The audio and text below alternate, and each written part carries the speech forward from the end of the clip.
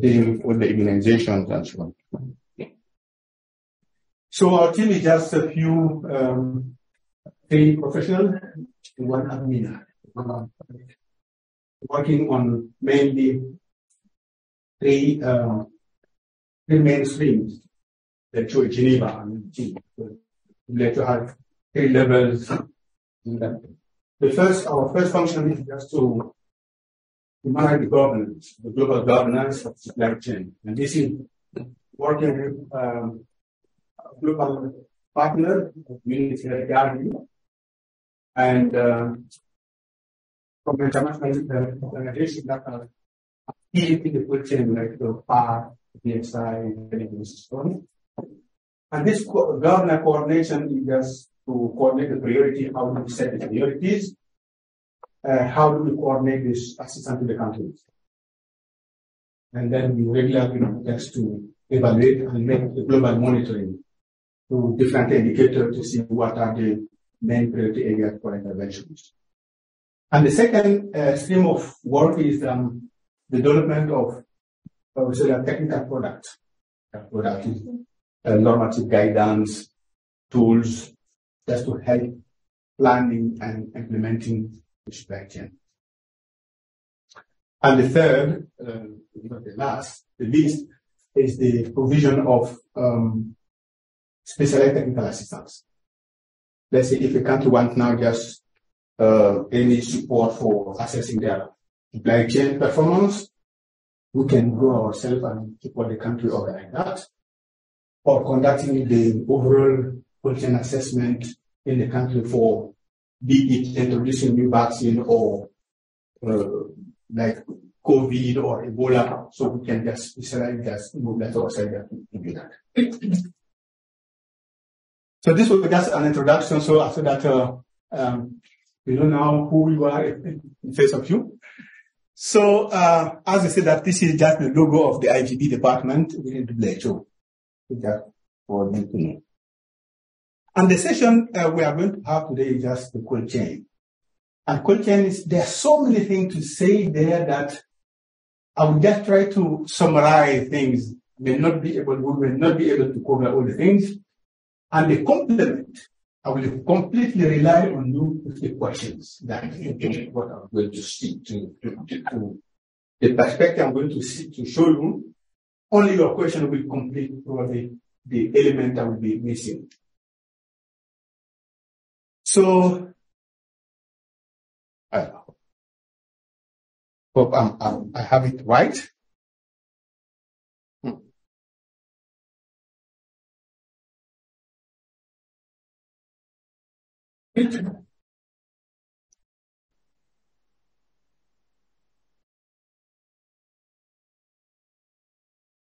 The technique need to help here. Maybe I think we need to stress it. Pointing specifically somewhere. In here, page down. I'm afraid that I'm going to do it.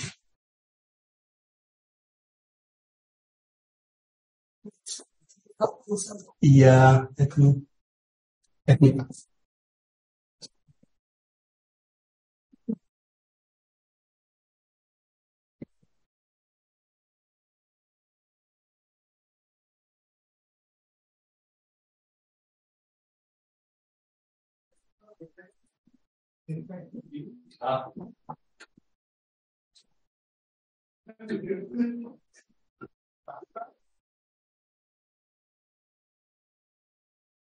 Les slides ne bougent pas.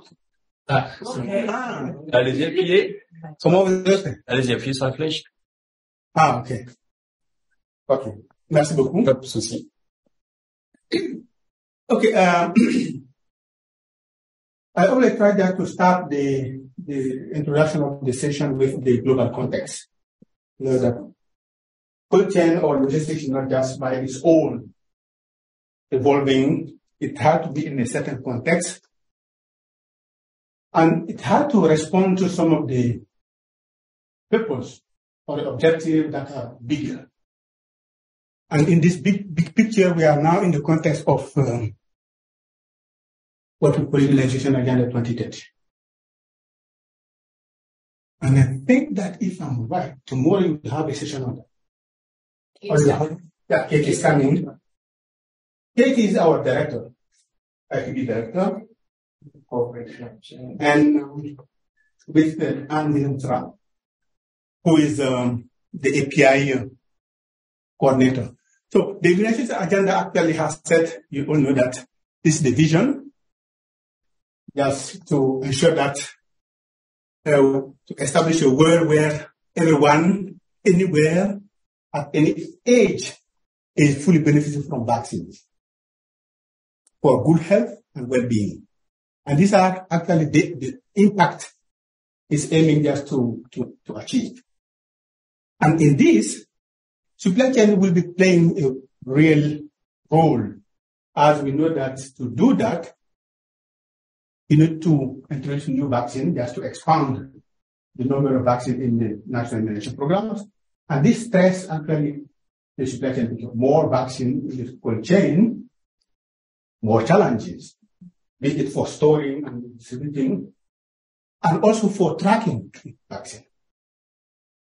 And the immunization agenda itself just has set this goal with one priority area, which is assuring that supply chain and logistics ensure that vaccine will be available everywhere, where needed in the adequate quantity. So this strategic priority is one of the core embedded already in the immunization agenda. So this is meant just to say that it is contributing one of the pillar strategic area for supporting achieving these impact goals.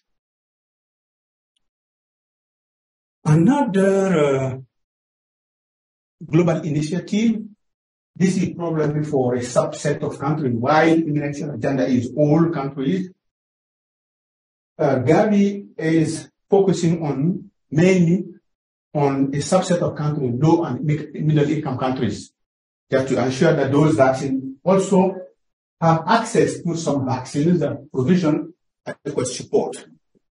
And in this, actually, there's a vision that Gavi has stated in this 5.0 level that is going for 21-25, already 2 years to go, setting here that a vision that strong supply chain should be delivering these life-saving vaccines for everyone, for every person, when needed, no matter where they are. So this is mainly just to see that there's substantial challenges in place of the cold chain, more broadly supply chain, just to ensure that those global initiatives are fully implemented. So this is just something that I'll just show here. We are probably familiar with this. From onset, we all have to say that cold chain is defined as a system or a network that brings vaccine from the manufacturer down to the service point where the child and mother have to be vaccinated. And as you can see, that is composed of cascade, maybe depending the number of cascades and the country, cascade, storage point, and transport legs between, just to ensure that vaccine is being available here, timely, in the right quantity and in the right conditions. So it's just actually a network of equipment, but not only, but people also that are managing these networks. Well, at each level you have people that will manage it. So this basically this session is just trying to have some objective. I'll try to organize in 5, but we'll probably not touch this. Before establishing a cold chain system in the country, for any product, be it milk, cheese, or eggs, thank you. You have to know the product you have to deliver, isn't it? So you have to know first the product. So this will be the first section, knowing the vaccine. I think as this course will be providing you all the chain, probably the production of the vaccine, the advanced research. But if the vaccines are available now with certain characteristics, now the work of the culture starts. And the first thing that you have to know what you are receiving, what you are taking this chain. And the second will be knowing that characteristic. How do you organize this network to ensure that vaccine being available is potent with minimal waste? And then you establish, as we said, the network. What are the capacities you need at different storage points? What capacity for transportation you need at different transportation legs to be able to move the things? And then how do you establish a monitoring for the temperature? And the whole system now, how do you build management? So these are the main components we'll be trying just to cover. NADAS for the time will probably not going to touch this.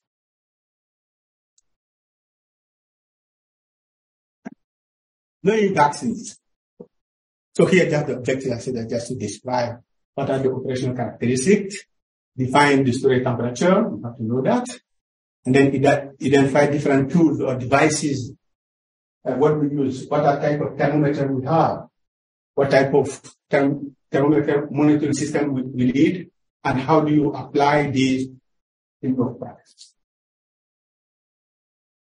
So you may not see, actually this is an extract from WHO website, the pre-qualified PQS list of the vaccine. WHO has all these data are pre-qualified, but if you take all these vaccines, these are more or less, this pyramid is showing the different characteristics the vaccine are available in. And each of these are really important. These are the basics that are linked to the development of the vaccines. Either the formulation, vaccine is being liquid, fully liquid, or lyophilized to be reconstituted, or what is the mode of administration? Is it oral or injection or subcutaneous or nasal? The number of doses required to protect the target, the storage requirement in terms of temperature, light, or duration in terms of shelf life. And for multi-dose, if there's preservatives in the vaccine, that to ensure that if you open a multi-dose vial, you can just reuse it. Those preservatives protect the vaccine for contamination or just eliminate contamination. So this is the basic that are linked to the vaccine production itself. The product is available. And now to finalize, this is the marketing. I would say that it's sort of how the product is packed to be delivered to the client. It can be in vials, it can be in prefilled syringe, it can be in single-dose vial or multi-dose vial. It can be in different packaging, the wrap vial, and then the vial are in small boxes, and small boxes are in cartons. And also the dimension of the capsule depending on the manufacturer. These elements will play how the vaccine will be administered and what will be volume of this vaccine and how many pieces you have to take in your cold chain for distribution. Of course, it's how much it costs. Because if you are comparing different vaccines, okay, some vaccine may be favorable here, but maybe this may be a limiting factor. So you have to have these elements in mind instead of selecting minimals here or minimizing this factor while increasing this. It will depend on each national immunization program. So you need to know this. So WHO qualified. Actually, I think this had to be updated. Currently, WHO you have in this list more than 160 vaccines listed. You go to the website. In this 165 vaccines are presented in more than 260 different presentations. So the same vaccine can have refill, 10-dose vial, single-dose vial, or so on and so on. So you need to know what to select. And we said here, and then there's a wide distribution for temperature and storage requirement in terms of temperature. Before, we had only these two temperature ranges, the traditional one, 2 to 8 or -20, polio.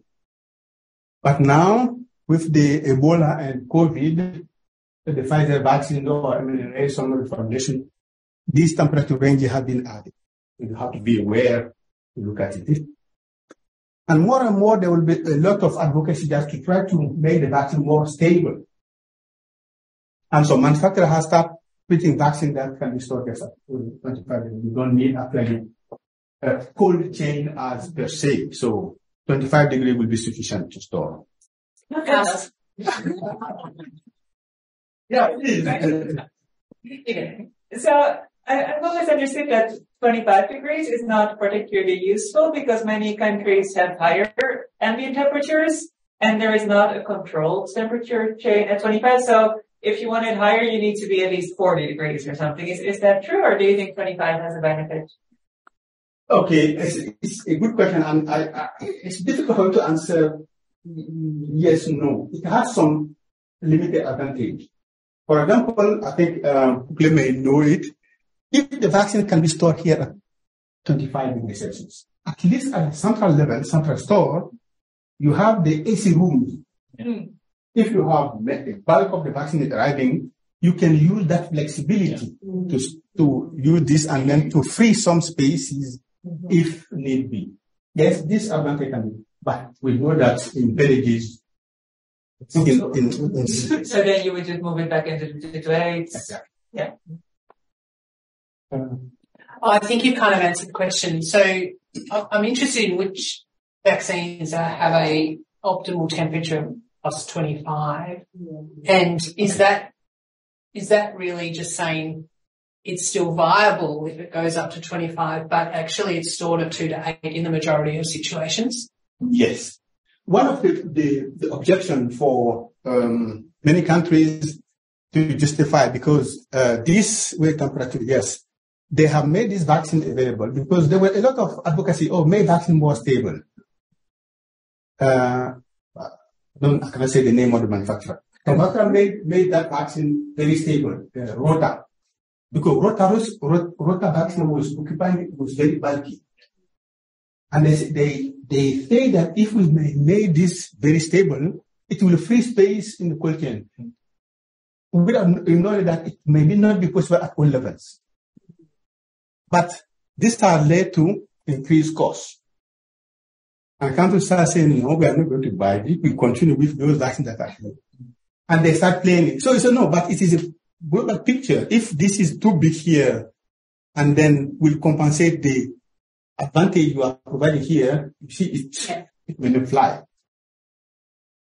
And also countries say that, okay, we cannot just establish additional parallel cold chain downstream. So all the vaccine will be anyway in the 2 to 8.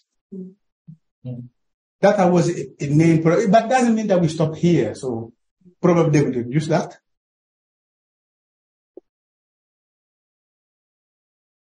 So in addition to zooming now for the different presentations, you see that vaccine, depending on the way the vaccine are formulated, matter in logistical thing. There's more complexity associated with that.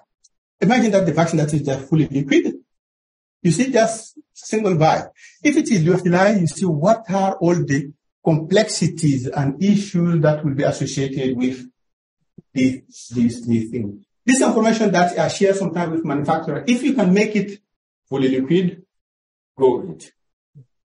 Because it avoid all these making that, okay, if you have these things that it will create that you may use the wrong component.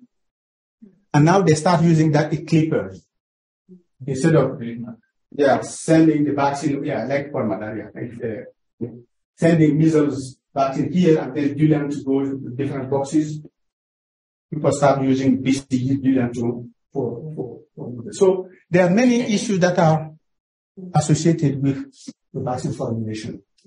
So can I ask, a frozen liquid versus a tutorial, what would have the preference?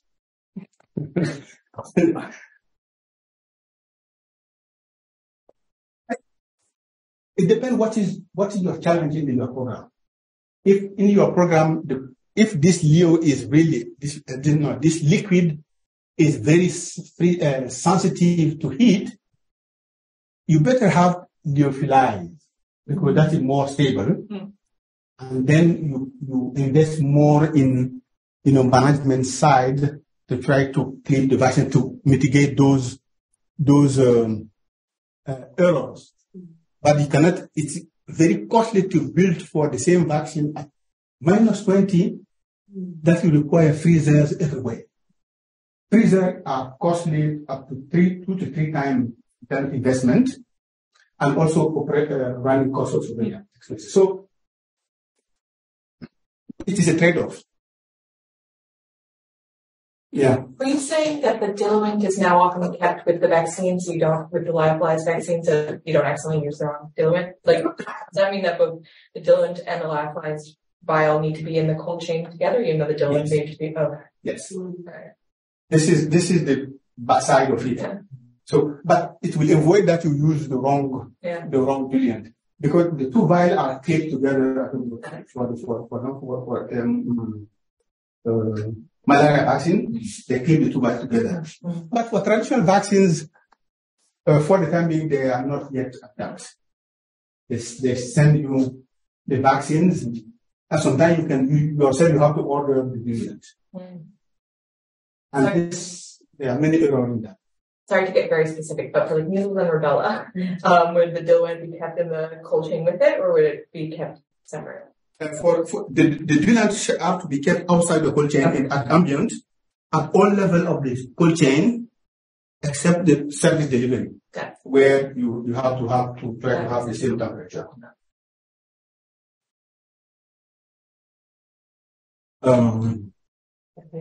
So they're together until they get to the end of the road, and then they can be separated. Yeah. You see? I read it the other way. It's separate until the end of the road. Yeah. It comes separated till the service delivery. Right. And it's together. So you gotta make sure. And it's happened that you receive the vaccine, but you don't have diluent. Yeah. Well, you receive diluent, you don't have vaccines.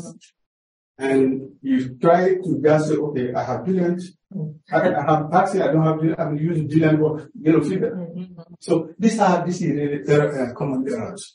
So most labs have a specific diluent, or is it also often water for injection that you can reconstitute? It depends on the vaccine. Sometimes some vaccines are just using normal saline water. That case, it can be.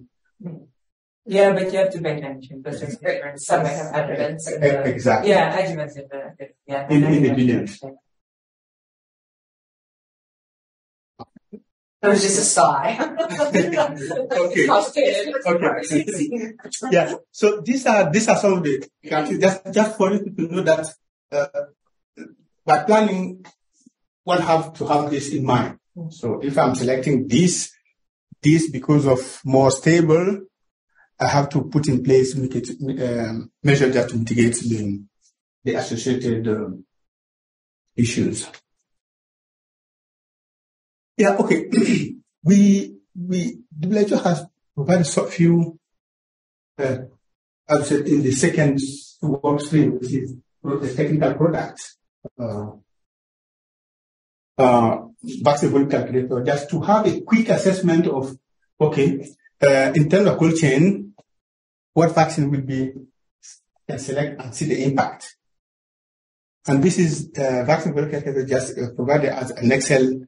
So with a Abacus chart that shows you visually, if you select for the same vaccine, if I'm using, for example, which vaccine can be available in different things. Okay, for example, measles is available in 5 to 10 doses. Which one am I going to take? 10, 5? To make a quick analysis, this small tool is just providing you some of the that will help you to see. You see that this is, for example, this is when you are introducing new vaccines. Different options are analyzed, option 0, this is just the volume per child. If you add this and then this is the new vaccines. Let's go back. And it gives you also the impact on injection supplies. How many injection supplies you have to carry with the vaccines, and also the waste. The waste, injection waste means that empty vials, used syringes, that will come with the vaccine you are selecting in your program. So, you can make, okay, fine, I'll probably take this or take this, depending on what I have. If there's no, so you have visual element in this tool. If you plug this information, okay, 5 dose versus 10 dose, it will give you those elements. Maybe 10 dose will have less cold chain, but less cold chain, and also less waste generated, because one vial, you have to use one syringe to dilute 10 doses. If we are taking 5 doses, you need for the 10 doses is additional syringe, isn't it? Yeah. So this will inflate how much syringe will cost. So you have to make those analyses to see. This is the tool. This is the purpose of the tool.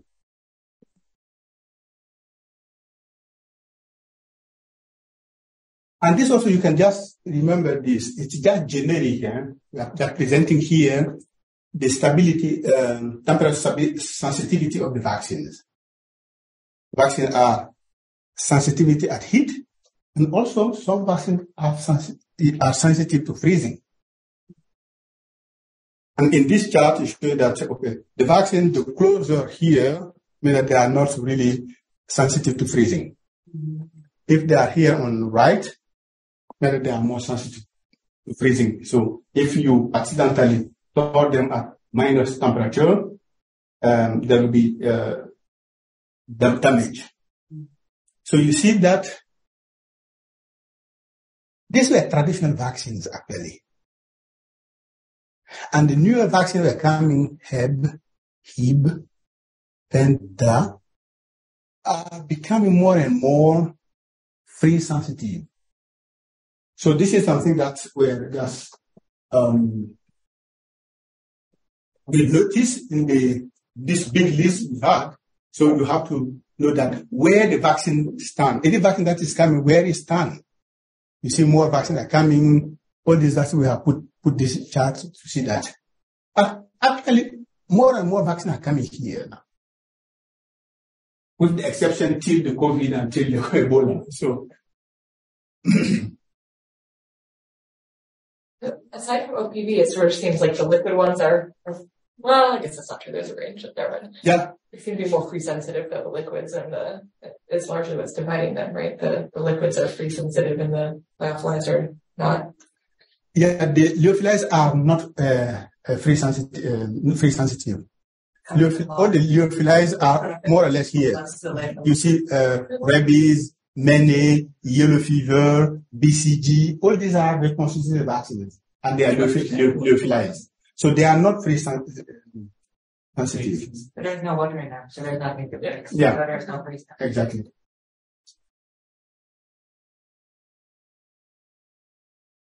So you see more and more vaccines such as rotavirus, IPV, you probably know this influenza vaccine, where they stand in this chart. Questions? The first question. Sorry, Michelle? Michael. Okay, can you just read this? Vaccines will remain potent as long they are kept in the cold chain. Is that true or false? False. Why? Shelf life. Thank you. Second, so you know what this is. Once vaccine potency is lost, it cannot be regained. True. Oh. Yeah. Yeah. It's irreversible. You cannot just. Yeah. True. Rebecca? Answer. Yeah. Yes. All vaccines can be stored at 2 to 8. For the sick? They can, but they won't be great. Like, yeah, I was like. We didn't say how long. Yes. And So probably true. does it depend But on at the end, the it's really, station? Exactly. Yeah. but at the end, it is not administered in negative temperature. Yeah, exactly. Because no matter you store them at minus 80, Yeah, you need to. you need to take them up to 2 to 8 before I say yes. Mm-hmm. But it's just the length of that is just there. And last one, So lyophilized vaccines should never be stored at minus 15 to minus 25 degrees as they can be damaged by freezing. False. false. With a just chart, there's nothing to free there. They're already free, right? Okay, so good. Next, now, this is just key point just to remember here that vaccine lose potency in time, no matter the cold chain, even because the shelf life. No matter you have your cold chain perfect, if the shelf life is over, it's over. Yeah. So you cannot regain the loss of potency. You can just test if to ensure to confirm that if it is really lost, the potency is not there. And the loss of potency is accelerated by exposure to light or temperature, depending on what. The higher the temperature, the quicker the vaccine will be damaged. And say that most liquid vaccines are damaged by freezing. Yeah. For example, this will just be for you because you will have this slide there. Let's make an exercise with the people just feel that, okay, where at, you have the supply chain, that is national level, district, service. We have put these 3 different temperature ranges, minus 20 plus 2. Try to make this exercise with your people you're asking, that they will be ticking where the first question is that they have to tick twice in cell where each vaccine or diluent should be stored at the level. If this can be should be stored here, you have to put T. If it should be stored here, you have to put T.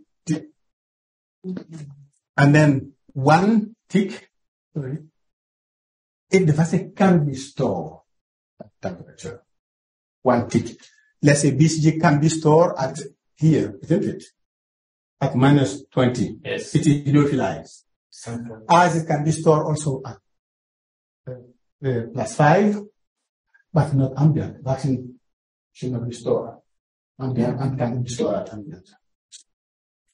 So this is just an exercise just and discuss. Sometimes it's very, very hard. People just argue and we're not going to make that. This is again additional story temperature from WHO reference document. How you see that the vaccine should be stored at 2 to 8. And there are some exceptions. And the exception we know that lyophilized vaccines, OPV, can be stored at temperature. Some vaccines never. Some newer vaccines are labeled for storing at minus, like the Pfizer vaccine or the Ebola. You see that at a higher level of the supply chain. And then this is just some does not recommend, just stressing this again, just to store free dry vaccine to be stored at minus 20. We are saying that this was issue because we still see people that buying freezers just to store measles. There's no science test that is at 2 to 8. And putting here that if the vaccine are bundled with the diluent, so the pack bundle should be stored at 2 to 8.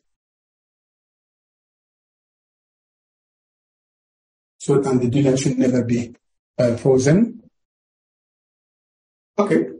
So I think this is the transport also. That's stressing some from the studies that one of the most common causes of exposing vaccine to freezing occur during the transportation. You know, the vaccine are transported using cold boxes, vaccine carriers with ice packs. That should be properly conditioned. Then that you will see this later on.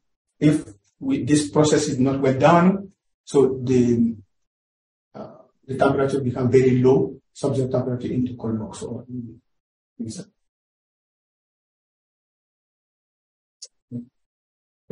Or like raise the vaccines.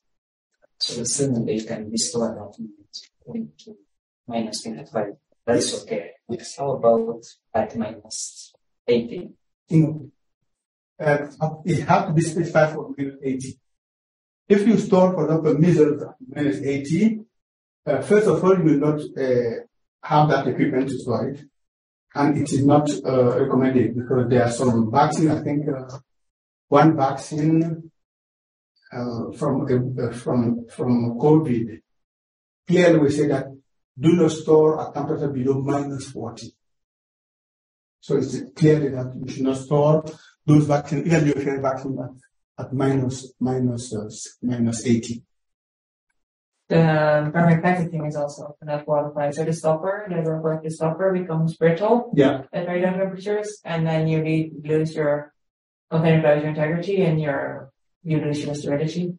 So it really needs to have a special packaging Special packaging. qualified for minus 80. You know, the minus 80 is like a fire, but in the opposite side. Yeah. It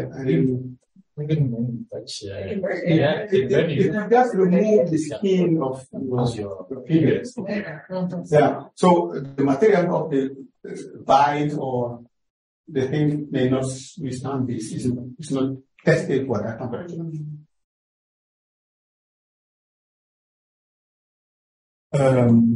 Yeah, this is just WHO recommended for practitioners. You see that in the manual books, some of the documents were shared with you. So this was the traditional, and with the explanation, what is the storage temperature at the different level and the duration of the storage. These are lyophilized vaccine, and then these are liquid vaccine. Some of them are listed here. Some exception that lyophilized can be stored in both ways, can be stored. It's acceptable if you don't have enough space here, so you can just use that flexibility just to store there. But not purposely designed to buy freezers to store it. Okay? But these have been challenged with the newer vaccines. You see that we start seeing that 2 additional temperature ranges have been added to the traditional one. The first was some of the vaccines that are CTC eligible, like some manufacturers start producing, as we say, the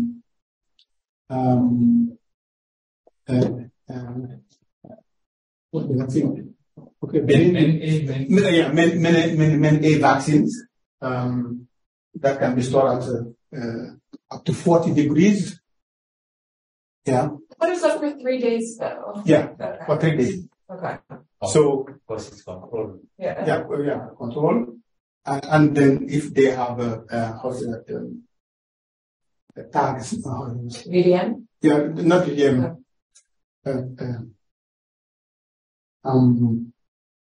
temperature control, Monitor. monitors. Fantastic. The VVM are on the normal vaccines, normal here and here. For the time being, there were no VVM for these temperature ranges. And, but yet to come, they will become because the development and the progress is going. So this traditional vaccine to that, we have this, some vaccine, you will see that more and more. Rota, for example, is Rota Thermo, which can be stored here at ambient, plus 25. And this COVID vaccine, the Pfizer vaccine and Ebola vaccine that were actually the first generation. were available to be stored here, at least for the, always at the end of the chain, supply chain, all the vaccine are. I have a question. The CDC eligible ones, I see that they're at the service level for up to 1 month at ambient temperature. So does that mean are they often also like BVM 30 so they can be out at ambient temperature for up to 30 days? Or okay. Yes. If you have a vaccine that is BVM 30, but don't throw the information away from the no matter, the vaccine can be stored at 30. If as a manager, yes, you can start from here already, put here, because you said that this vaccine I will use it in 30 days, in 1 month. This stock I can store here at ambient, because BVM 30 means that it will withstand 30 days at 37 degrees Celsius. So which is a great advantage. But if you start consuming that here, you may fail to have this at 7 degrees. It's an example of one that's 30 days. 30 days Hep B. Hepatitis B, TT, these vaccines are mostly with BVM 30. So if you know that, you say, okay, I received a partial vaccine, I don't have enough space. Even at the national level, you can just store here. But you have to mark in your stock, put there not just to consume that capacity before they reach here. So.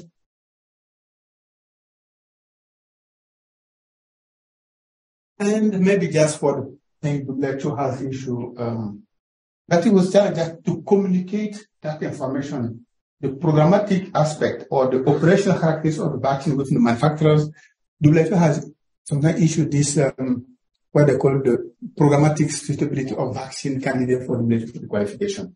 So because manufacturers were complaining that, but we don't know what we need in advance. Just read the vaccine and then at the end we say, oh, this is too bulky. Or the temperature is not so. So this document does spell out more or less the preferences. They are critical, preferable, and so again, we'll have it here. If I think I didn't put the reference of the document, so it really provide the most suitable characteristics of the vaccine that if you can, matter of fact, if you can involve your product. Try to meet that. If not, okay, fine, because we know that it's not possible for this time. It was really a useful document, and it's a help actually to streamline and to accelerate the introduction of some of the vaccines like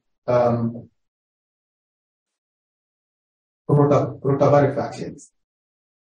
Tell me why.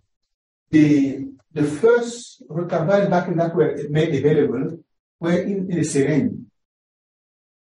It was the first time that in developing countries people see syringe that is oral. If it's syringe, it must be injection. Exactly. It was a prefilled syringe. Okay. If it is syringe, it must be injection. Despite of the training people are, because the train some people just, and this makes some problems. So, and also this syringe was really bad. They made the US standard for packaging. You know, the US, you are from US, huh? Mm-hmm. You know, they pack the packaging.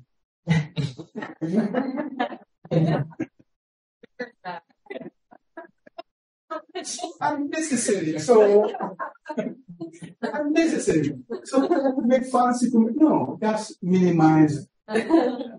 Process. This was help sometimes just to reduce those volume because it become very bulky for most of the countries, especially Gavi supported countries.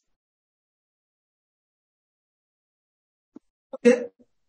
When we know the characteristics, the temperature, what we need to have in mind by selecting any vaccine with special characteristics, we know what should be the consequences in the program just to be clear. Doesn't mean that we should not select this vaccine, but we know in advance what will be the impact. The second section just the organizing the cold chain, just defining here deployment option. How do I do? Key consideration for food and pack. How are the packing happening for transportation, and describe the different distribution modes. The supply chain are very, very different. We just look here for, this is most likely for countries like Switzerland, developed countries, they have big pharmacy or wholesalers. That cantonal de Genève or teaching hospital medicine innovation warehouses where you have provisions directly. The supply chain is very short. From big pharmacy directly, only one with the patient. In Benin, it's very long. It's very centralized system. They have put that in the public health. Vaccine supplier, either through partner UNICEF, a country or supplier, they buy vaccine from manufacturer. Vaccine is still here, national level. And then they distribute down. Each province gets allocation. And then each district gets its allocation. And then health centers also, health posts, and then the client. So it is very long supply chain. Maybe this is only the only way because here the clients are very close to the services. But if you don't put such a system, most of the places it will be start in the maybe subnational store, where the region where the people have the infrastructure. But to go in the far west, far most villages, you need to have a structured system like that just to reach those last mile things. It's not that it is there, but it is a necessity for those countries. And more with the COVID and the Ebola, when Ebola appeared in Guinea, we have been asked to go and establish a cold chain to support the clinical trials. We come with our already the stereotype. Cold chain is, we forget this. Cold chain is that cascade. Okay, let's build in Conakry a warehouse with the vaccine at -80. Each province will have its own warehouse with -80. Each district will have and millions of safe. No, it is not possible. So it is not the only way you can do it. You can put this cascading, but you can also put a rapid deployment. Just one central where you have the -80, 1 point of investing, and now transporting vaccine rapidly to store where for the teams just to vaccinate, and then that's it. You bypass this, you go straight away. So don't think that the cold chain is not only this, but rapid deployment more and more has equal value or even more efficient than cascade down thing, because of here you have a lot of investment.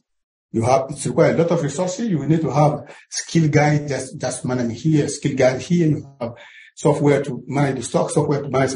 But here, one central point where you are sure that you have at least one where you quickly just be managing this. So more and more, I think for those interventions is easy and cheaper just to have these systems.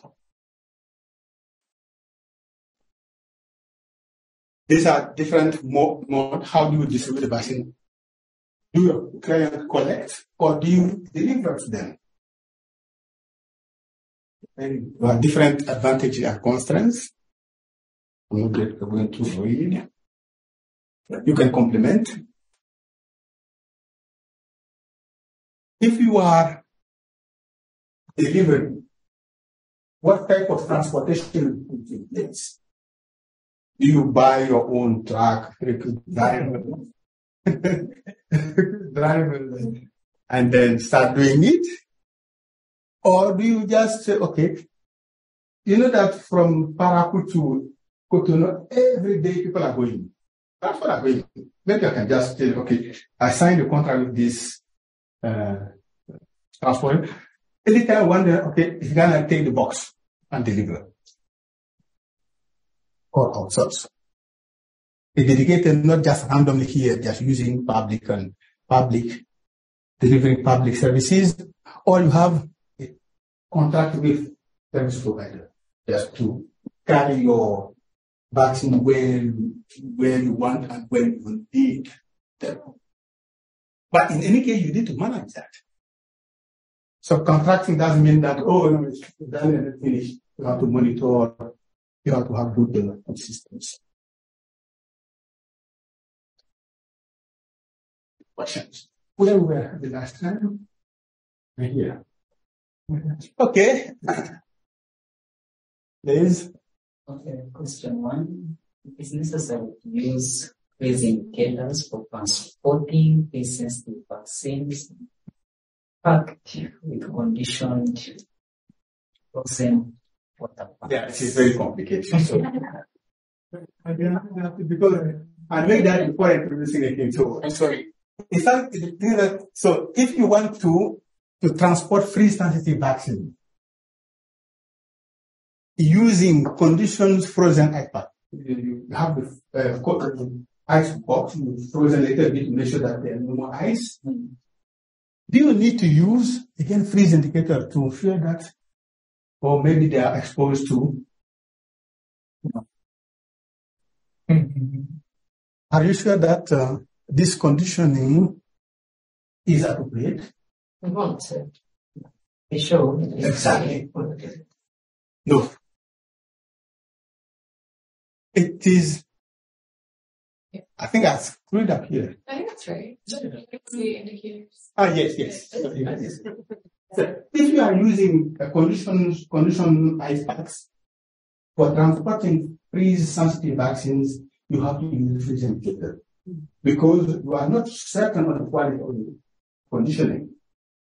People are just, the storekeeper, they are too busy. They just take the frozen and then dump it. So you use that just to check. Good. Second, maybe I'll be reading because this is okay. Frozen water packs. Water packs that are frozen can be used to pack freeze-sensitive vaccine for transportation if they are properly packed. If you are using the freeze indicator. If you are using freeze indicators, it doesn't matter. You can use ice cubes to pack freeze-sensitive vaccines.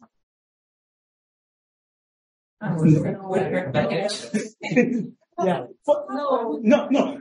Okay, people sometimes say that, I'm using freeze indicator already. So I don't need to care about the condition. You still need to serve the batch. Yeah, you see, the freeze indicator does not protect you, just warn you, there was explosion. So it's just that. I turned that away just to screw this. You see?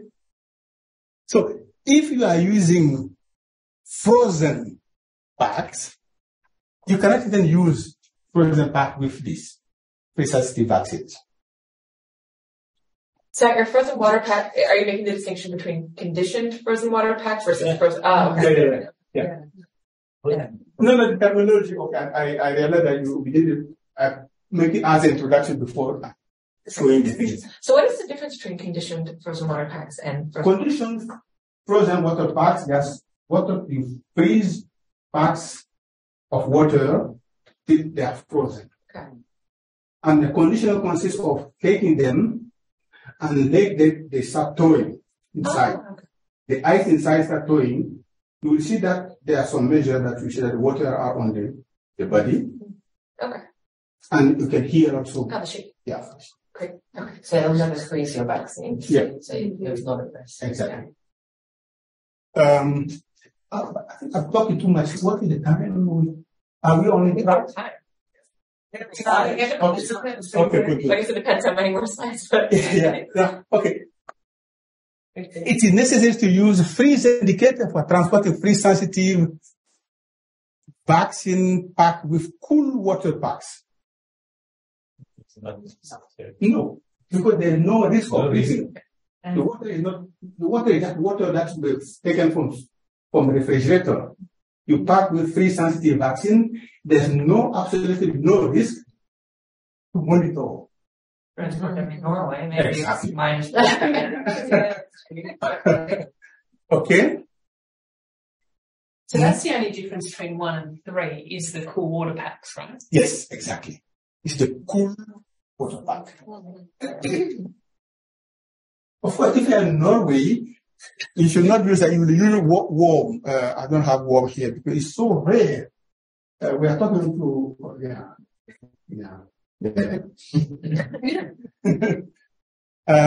for most freeze-sensitive vaccines, shake tests can be easily established whether vaccines were frozen or not. Can you explain to me the shake test? The shake test consists of the vaccine that is, you need to make the shake test, the vaccine that is freeze-sensitive first. If the vaccine is not freeze-sensitive, irrelevant. So, to ascertain if a freeze-sensitive vaccine has been frozen, you suspect, because you are not there. But if it isn't, for sure, you see that it is frozen, you don't need to make a shake test. It's just to lift the suspicion. You conduct a shake test. Let's say, okay, you have incidentally, your vaccine will put in the freezer for 1 day, and then your employee, and then you come, no, it's not there. But you take it, you don't see, he removed it, you don't see that it was frozen on the solid. But maybe it was frozen, you don't know. Then you conduct the shake test. And the shake test, you have to use the same batch. If it is, let's say, hepatitis B or TT vaccine, this is your suspect. You have to take the control TT vial of the same batch. It can be taken from the same suspect batches. If you have 10 vials that were suspected, take one and freeze it. Mm-hmm. Because this you know, this is definitely I froze this. Mm-hmm. And then you take the two and then you shake. Then you observe the speed of sedimentation. Mm-hmm. If the speed of sedimentation is quicker, this is your control in the sample one than the control, means that it has been frozen or equal. So this only is valid for aluminum anti-contact vaccines, right? Yeah. So this is the shake test. It is a protocol that has been defined. I think we can put it here. So that to ascertain that a suspected freeze-sensitive vaccine has been exposed to sub-zero temperature. Mm-hmm. You conduct that protocol. Sometimes people say that how to conduct a shake test. They say take a vial and then shake. No, you have to freeze one yourself. Yeah. Or somebody just know that this has been frozen. Certain. Mm-hmm. That's your control. Yeah. And then the sedimentation. Because if you shake. It will start sedimenting. Mm-hmm. The frozen vial will be sedimenting very fast.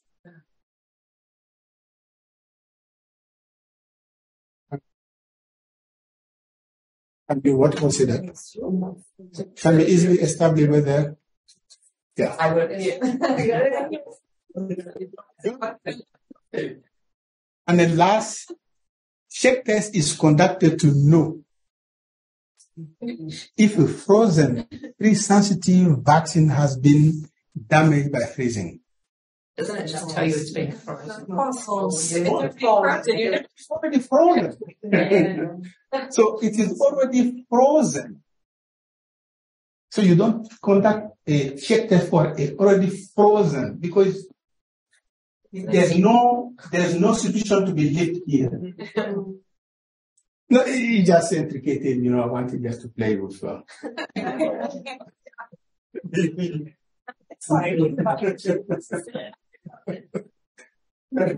Yeah, okay. These are just two things that we have here. So, and then, these are just knowledge of coolant pack. How to use, coolant pack is any, coolant pack is clear. Do I need to explain coolant pack? If you are going to picnic, You take your box or your basket, you wrap, and then you put ice inside. The ice is your coolant pack. Means that this is providing the passive cooling. Anything that is providing passive cooling, you have pre-cool or pre-freeze earlier to keep your things cool. This is coolant pack. But ice block will melt and then will make all the facing, so you don't do that like that. So how do you use the coolant pack? And this can be water, can be dry ice, can be any PCM pack. There are new materials that are now available if you want to go to minus 18. Can you use water pack to freeze to minus 80? No. We have tried. It's impossible. It is impossible to freeze it. As soon as you put it, the temperature go to minus 20. Yeah. So in matter of 2 minutes. So it is not useful. So if the water, yes, if the temperature is around 0, yes, you can use water. If the temperature, dry ice can be used if you are around minus 20, minus 80, or you have the artificial laboratory-made combinations to have that. But how do you make a water to freeze not at 0, but at minus 5? And salt. Exactly. You see, all these are PCM material. You fabricate or you do yourself your own PCM materials. So how do you use coolant pack combined with insulator? The choice is, how do you select? You decide to use this, or you decide to use water, or you decide to use this, or different coolant packs. This is a carton, cold box, vaccine carrier, So there are just a few considerations of temperature and duration of conservation. These two considerations. To choose insulated container, you have to show that you are used to pack the vaccines for transportation, right? Can be your basket, but this basket is closed. You can close. You have the lid to avoid that your cold is just evaporating. And then it has what we call the insulation, good insulation. Sometimes in your basket, you put additional clothes, just to keep the cold. And this insulation confers the holdover time at given ambient. Holdover time means that if inside is 0 degrees, knowing this insulation, it will take 8 hours before the temperature reaches 10 degrees. Inside temperature. This is the holdover time. And then you count the storage capacity. In the PQS, you will have all the insulated container or cold boxes, the common name, are listed with those references. This looking has holdover time of 20 hours, 78 hours, and so on, so on, so on. But how to choose the coolant pack? I say that it's used to keep the temperature inside the insulated container. Like your ice block you are putting in the basket. And the temperature of change material. You know that if the ice starts thawing, or if you are boiling the water, if the water has 100 degrees, you can put whatever fire you want. Would the temperature increase? No. This is called the phase change temperature. The temperature will remain 100 degrees Celsius until you have a drop of water in your pot. So this is the system that we use here, that if the temperature is around 0 degrees Celsius, which is 2 to 8, which is we use water. If the temperature, my vaccine has to be at minus 80, I cannot use water. Because this temperature is very far from my phase change temperature of the water, which is 0 degrees Celsius. Now in the industry, they start developing, this was these are natural materials you can find. This is a CO2. And this is a industry made material. Now they are making some material that freeze at +4. 4 degrees, 4 degrees is frozen. You see, that would be ideal to transport vaccine up to 8. So this is the thing that you need to have in mind. There are different type of things, ice. But don't worry, just slightly technicals.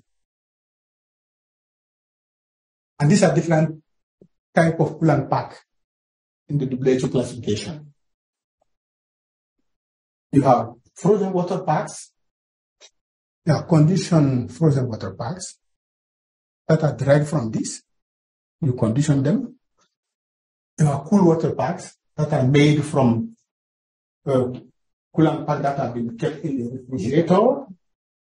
And you have warm pack that are taken from from the city water in Europe, not in Chad. See, more or less around 10 and 25 degrees Celsius.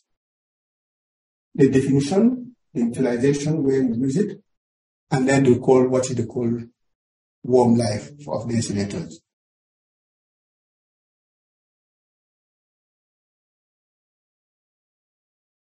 There are new type of container that have been now to try to put, this is the standard vaccine carrier that is declared to PQS. And these are new type of that are isolated from the inside. Yes. Sorry, just on the previous slide, what's VVMs? I'm being silly, I'm telling you. XML. Okay. We said that vaccine with VVM can be transported without coolant pack. The VVM is vaccine value monitor. We say that it indicates how long the vaccine can stay at a 37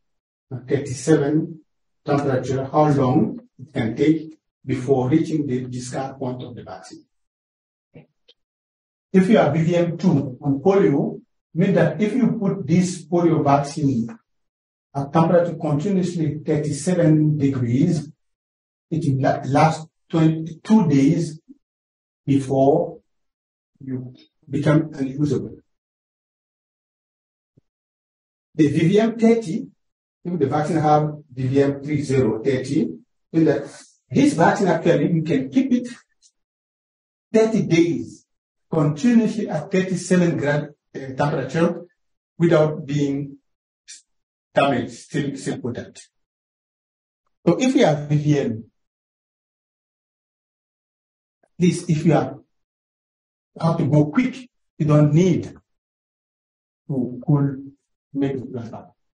And there's a colorimetric indicator. Exactly. It's reached. It is a color change that we just will be showing you if the vaccine if the VVM reached the discard point. I think we have something in. Yeah. Presumably it adds the cost of the vaccine to include it. It does. The cost, yeah. So the cost will just make you to start hesitating. I need to receive this amount of vaccine. Yeah. If you can reduce your waste of the vaccine, I think it very quickly becomes cost effective. If Yeah. throwing away batches, it's also very expensive. Yeah. But I think in the developed country, I haven't seen vaccine with VVM. We don't have them, that's why. Why? Why don't we have VVMs? Yeah.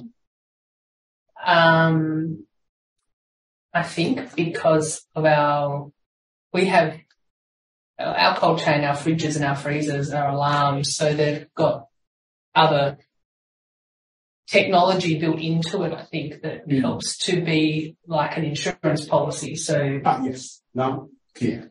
You have insurance policy there. If something happens, insurance will probably cover that. Oh, I didn't mean insurance policy that way. I meant that we've got all these we use other technology to maintain the temperature, so there's less scenarios where we're not certain if it's beyond its shelf life or there's been, so we have alarms built into our fridges that go off if they. I think I have some site here that I was with Diana, Alexander Diana. He's working at Neuchâtel. He's a practitioner in Switzerland. He was telling me that the situation in Switzerland is very difficult also. And recently, HUG is a Hôpital Cantonal de Genève, which is organizing the supplies of the vaccine at the storage for different clinicians and practitioners. They were obliged to issue a normative guidance because they realized in Switzerland, many practitioners were complaining that the lady who came, or people come to clean the clinic, sometimes pull the fridge and then forget to plug it. Oh, And they were throwing it way up to their phone. Yeah. Charge their phone. No, not to charge the phone. To plug the vacuum cleaner. Oh, The vacuum cleaner, the vacuum cleaner. And they cannot tell the children up to 10,000 some places were throwing away, because if you see that you come Monday, you throw away the vacuum because you don't have the VDM. Yeah. But if you have VDM, easy. I said, so then why you don't use VDM? Once we don't need it, we have to do very cold chain. Exactly. But cold chain is something tricky. If you think that you are confident without evidence, you may be wrong. And now they have issued something. I think, but this also is not correct, because I will probably send to you the site, HUG site, where it is in French actually, where they said, okay, polio risk, they have different vaccines, polio vaccines. If you find that it can stand up to 7 days, and then you can put it back in the fridge at ambient. If it is kept in ambient in Switzerland is 24 degrees Celsius. They say you can put it back in the fridge. But I say, do you know, maybe there were at Central Store also problems that were cumulative. So if you take this only point, you may be wrong, still wrong. Because the vaccine is damaged by cumulative heat. So this, if you take that decision, in only 3 days, finish. But you don't know what has happened higher. So you see, even in developed countries, things have some problems. And you know the whole history of that exact vial. And that's exactly what a VDM does, right? Exactly. VDM does give you that information, the history. But they're coming out, or there already is one that also can measure if you've hit a certain like peak temperature as well, right? Indicators. Yeah. Okay, so I think it's VDM are really useful. Thank you for pulling me back. I was skipping VDM even for all countries, for all the products, because they are using it for. I was in Washington 3 years ago. There was one person, an expert in cold chain, not in the food chain. There are many food chains now. They are applying VDMs. Yeah, in the food. Yeah. Good. You guys are like fish.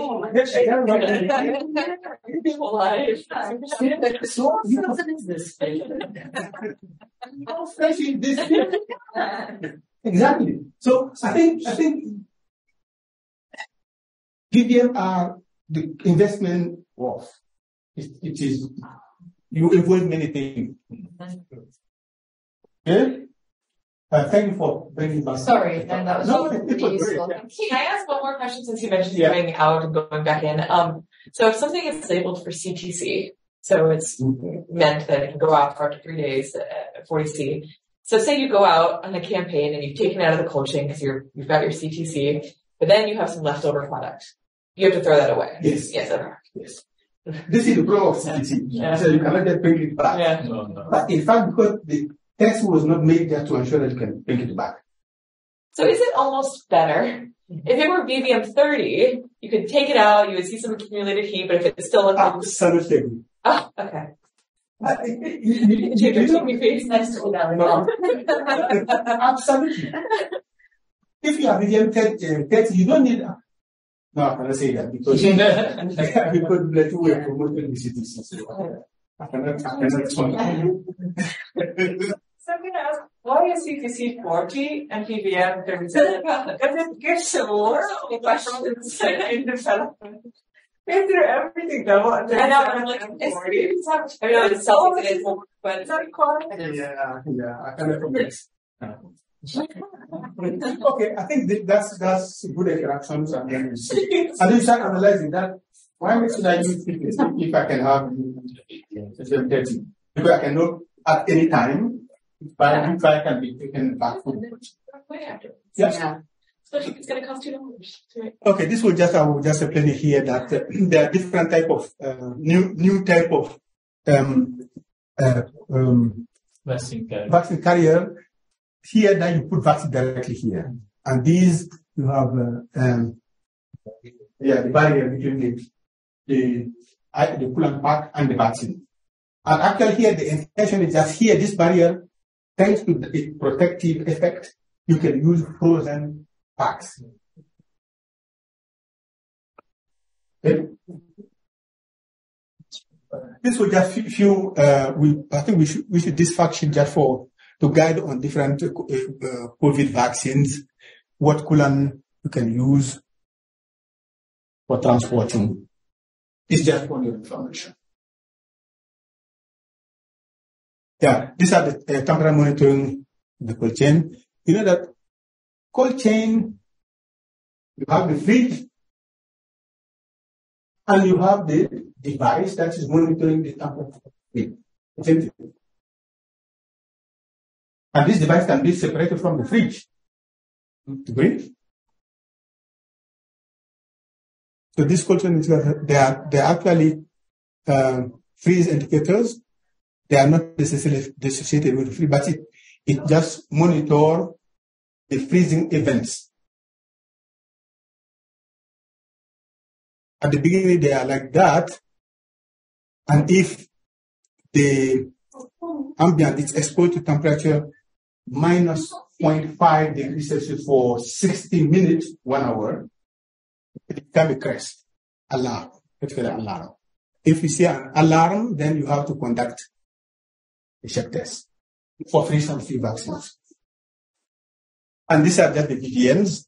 These are the different stage of, at least the pattern of it. It started like that.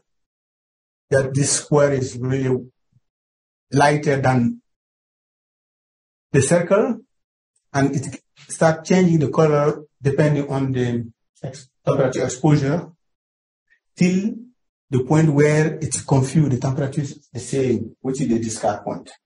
And any stage later on is not usable. This is the protocol for the check test. But check test, it can be easily established whether this vaccine, not on any vaccine, because freeze-sensitive vaccine, freeze-dried vaccines, there's no point of talking about check tests. These are liquid vaccines, and not all liquid vaccines, only liquid vaccines that contain aluminum. So as I explained that, if you suspect from the indicator, it's whatever it is, you prepare your control vial. And then you take one of the sample vial, that is the suspected batch, and you shake. And then you compare. And you take the decision. The decision is like that. If the segmentation is segmenting faster than your control vial, or the same, because the control is also frozen, then mean that they are being frozen. If it is the same or faster. If not, it can be used. Are there non-alum adjuvanted vaccines that are freeze sensitive? And then if so, how do you test those? Yes, I think because there are some vaccines actually that are freeze sensitive, but the manufacturer doesn't provide how to conduct the check test. So if you have the freezing suspicion, the only thing you have to discard. Because there are some even Hep B vaccines that some of the Hep B vaccines are very difficult, are not eligible to check test. Yeah.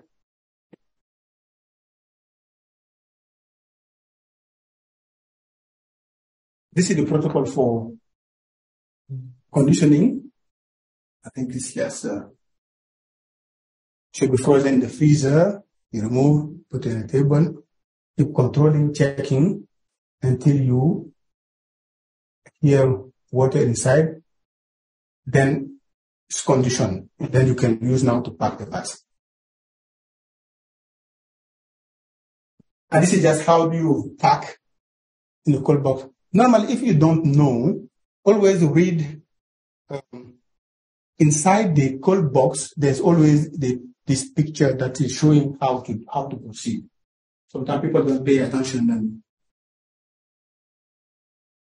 yeah.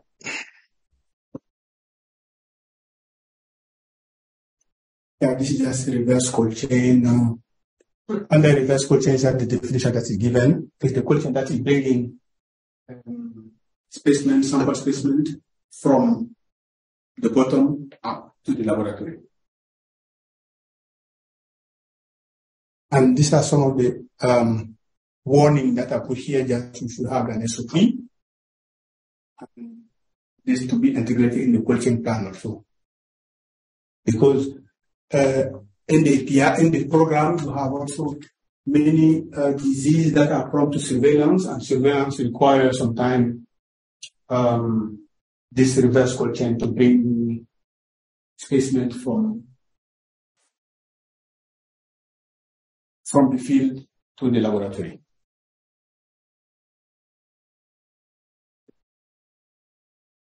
Now, it should be only kept. Don't use the same containers, because they may have some contamination. Exercise. So you see the organization, fast cold chain or cascade, as much as possible for emergency intervention, or most of the cases you can use just the fast deployment, minimizing the storage point. Because each storage point is additional at least level. Summarizing, you know how do you use cold packs? Cold pack, different type of frozen, conditioned frozen, cool packs, warm packs. This is the third section now. What capacity do I need? It's just gross net capacity. What is the gross capacity of this room? Can we use all this space to store the vaccine? Probably not, because you have to get inside. If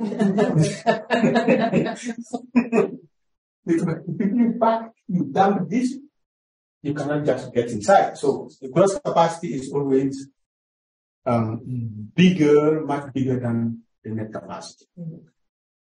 And then you have to distinguish different packaging. At the big warehouse, you don't store vaccine in small boxes, isn't it? You store in the container or in pallet.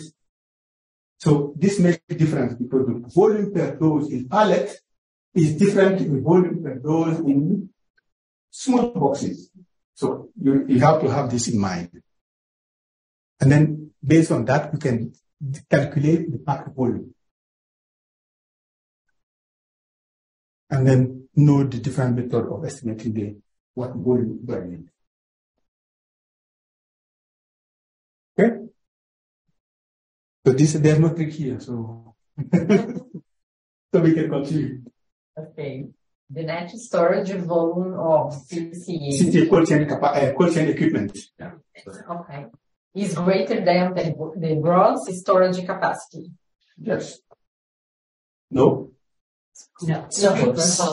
What I would say, so the net capacity cannot be bigger than the gross. Yes, cold storage capacity cannot be estimated unless the total quantity doses to be stored is known. If I don't know the total number of doses, I cannot estimate the project. Why?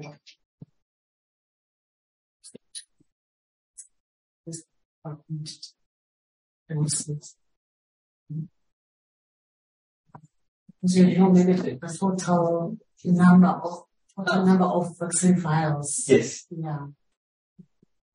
Yeah, this is tricky because why? No, let's explain it, because there are two methods of estimating the volume. If I know, for example, that my program is using BCG, Hep B, measles, I know this is 1 dose in the children. This is 10 doses. I know the packed volume of BCG multiplied by that. I know the volume per child. I don't need to know 1 million doses. So this volume per child, I can multiply by the number of children. And I can know also, if I have 1 million doses of BCG, yes, I can calculate also the volume. You see? So both methods, you don't need necessarily to know exactly the total quantity of the vaccine to be stored there. I can use the number of kids to be vaccinated. Thank you. Yes, yeah. Still a trick. The available This is capacity is not sufficient to store the planned shipment. The only solution is to provide additional storage capacity. Isn't it? Probably not, but I feel like yes. Is that the only way? You can figure these out. You can if they can't be stored at another temperature, you can free up space and Yes, you can split in space, and then also And how the quantity of vaccine you should receive. exactly you can split. Isn't it? You Well, can split the shipment. Split what and where? You can deliver it in 2 shipments. oh, okay. So you'll them. Okay. Okay. Yes. Okay. Just don't overthink these guys. Yeah, you can, instead of having annual, do you need total annual vaccine to be stored? I can store that. Yeah. Sorry. Or send me monthly. I had to receive it. Just say, I need a free to store. Okay. Yeah, that's All solar refrigerators require batteries to continue operating during the night when there is no sun. you are not obliged to do it. No, Yeah, you expect that it is not true. But okay. No. Okay, you know that, yeah. They are now battery what we call solar direct drive, SDD. Where does it, when there is a sun, you know the battery, what the battery is doing? The battery stores the excess energy that's produced by the sun panels, and then it uses that sun to operate during the night. But off of the batteries? Yeah, this is the role of the battery. So if you have your battery, solar battery here, and the fridge, solar battery and the fridge, and the panels, the electricity goes to the panels. When there is sun, the battery sends the quantity to operate the fridge. The excess is stored. During the night, you use the excess to operate. What if you have no sun for a prolonged period of time? Can you measure how much battery life is left? Yes. You can design the battery to cover 3 days without sun. Depend. But if you remove that, How the fridge, you can store that electricity in the fridge. How? By producing more ice and then producing ice. Isn't it? If you have electricity is coming and then to keep the refrigerator compartment, and inside the body of the fridge you put there water, the excess electricity that is coming freeze this water. So during the night, this water protect even if there's no sun to breathe. The temperature of the fridge will be okay. Because the battery is very sensible thing, very much or very often, it is prone to misuse. Isn't it? Okay, and use it to part-time. You see, that's why they make that nice English there. That the new technology is just SDD, solar direct drive, and you have solar battery drive. It simplifies the maintenance, Yeah. maintenance also. The battery, you have to change the battery and The water. you are not sure to have the spare parts. So basically technology has been used to bypass the need for the battery. Exactly. Cool. This is the new fridges now. Okay, excellent. So we can see those equipment now. Okay, the equipment. One of the functions is that, okay, how do you select the coaching equipment? You have to take into account the storage capacity.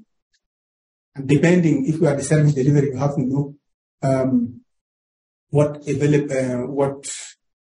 coaching capacity, what coaching equipment are available. You cannot just try to buy equipment that are not yet available.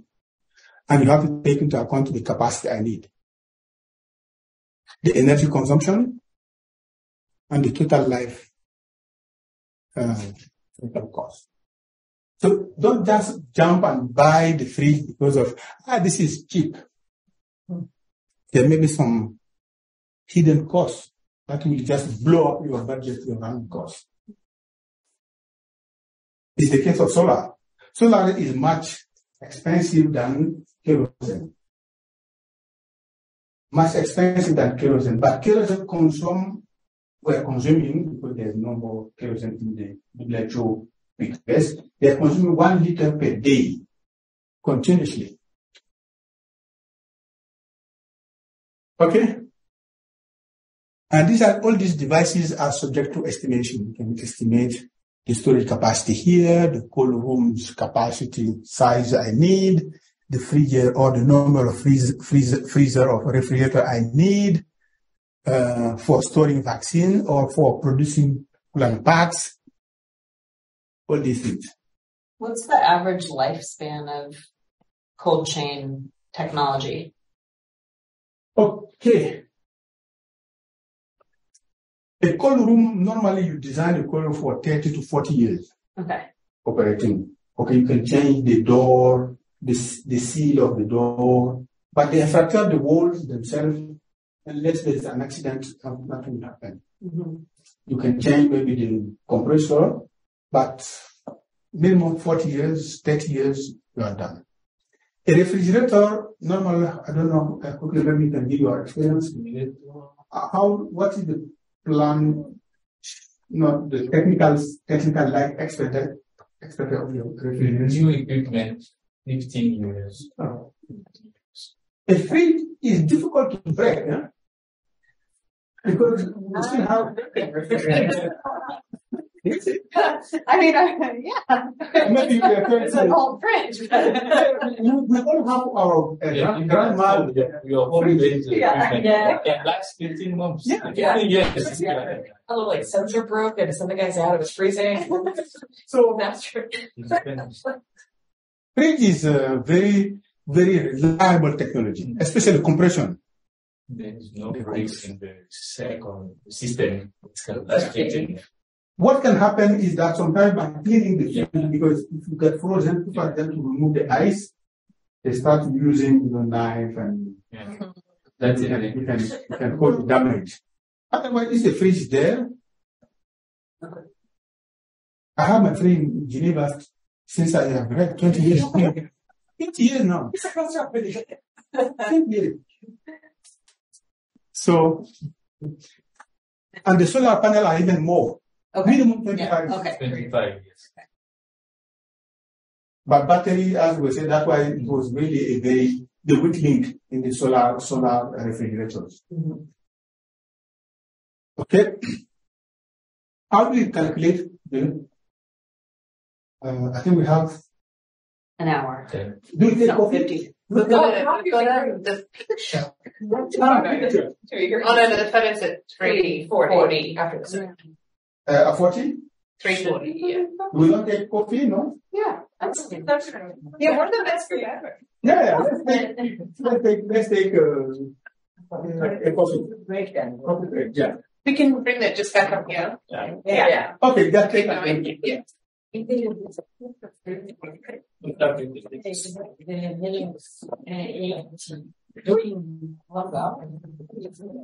Yes. Yeah. The same system. I raise the start user. Working as a system, but the system should not be covering some holes must be components. And holes are holes when we are using a knife to. Yes, because I needed the site or clinical trials, and I needed the bar, Good.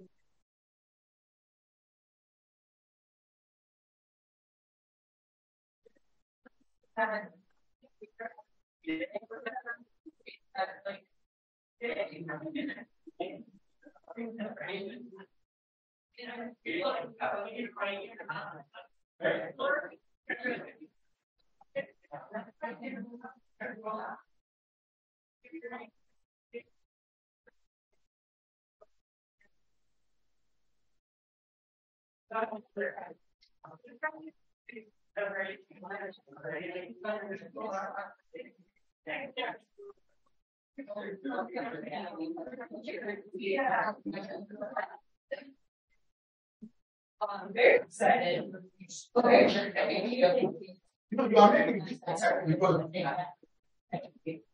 would you like to check the directly apply these things? For this one? Yeah. Oh, no. So, Yes. once you reconstitute it, same numbers too. I'm interested. And it's true that if you have a 10 dose vial and you reconstitute it and then you only see 6 kids, yes, you're wasting 4 doses. Yes. But if we make a map that costs twice as much, you send it out, bring, 80 for a campaign, but then only 60 kids show up. If it's CT3, you have to throw it away, and then you've wasted much more money. And it's more expensive to start with. Yeah. So, right. So it seems to me, because right now it looks like a BBM 30 may be achievable, that perhaps that would be preferable over a CTC where you can take it out. The square looks okay, maybe you can put it back in the fetch. But it all depends on what you test, right? I mean, if you would test 3 days at 40 and then back in the fridge and it's fine. But I just don't think that's how CTC is used. No, it's not how it's defined, and that's the trouble. Because yeah, if you test it in the lab and it works, and you have the data. But at that point, then what is the difference between a BBM 30 that would also work out at 3 days? Yeah, So it's like, yeah. I think sometimes we just put many tools, many products that are going to complement each other. You know, if you are VBM 30, just go use that. Yeah. CTC also just help mass campaign because you are involved in many other vaccinators that are not necessarily familiar with the routine program. so they may not be sure to look. Or, Exactly. yeah. No, it really depends on. And you might not be able to have time to be. With Benin, we are starting with Zebra a study on VBM now. After 20 years. I'd like to ask my friend if No, segregation is very complex, right? I mean, some processes are cooperative, so if it kind of starts, then it accelerates. So if you would have started an aggregation process at 20 degrees, it would then accelerate. While others are actually, they slow down, they kind of plateau off. So yeah, it really depends on your product and what kind of aggregation you're. Well, right, but to get the BBM 30, then you've already tested it at 37C for 30. But I see what you're saying, because you could reach higher temperatures. Yeah. No, yeah, and so you want 30 and 37, but of course nothing is ever going to be 30 and 37. You have this whole history of different temperatures, and yeah, you can never test everything, but yeah, you need to know that they're still working. Okay, good. I think we can continue. Okay. So the starting point for estimating the volume of the vaccine or the cold chain capacity required, because it's more or less, we use those terms interchangeably. Cold chain capacity or vaccine volume. The vaccine volume, cold chain capacity is designed to store volume of vaccine.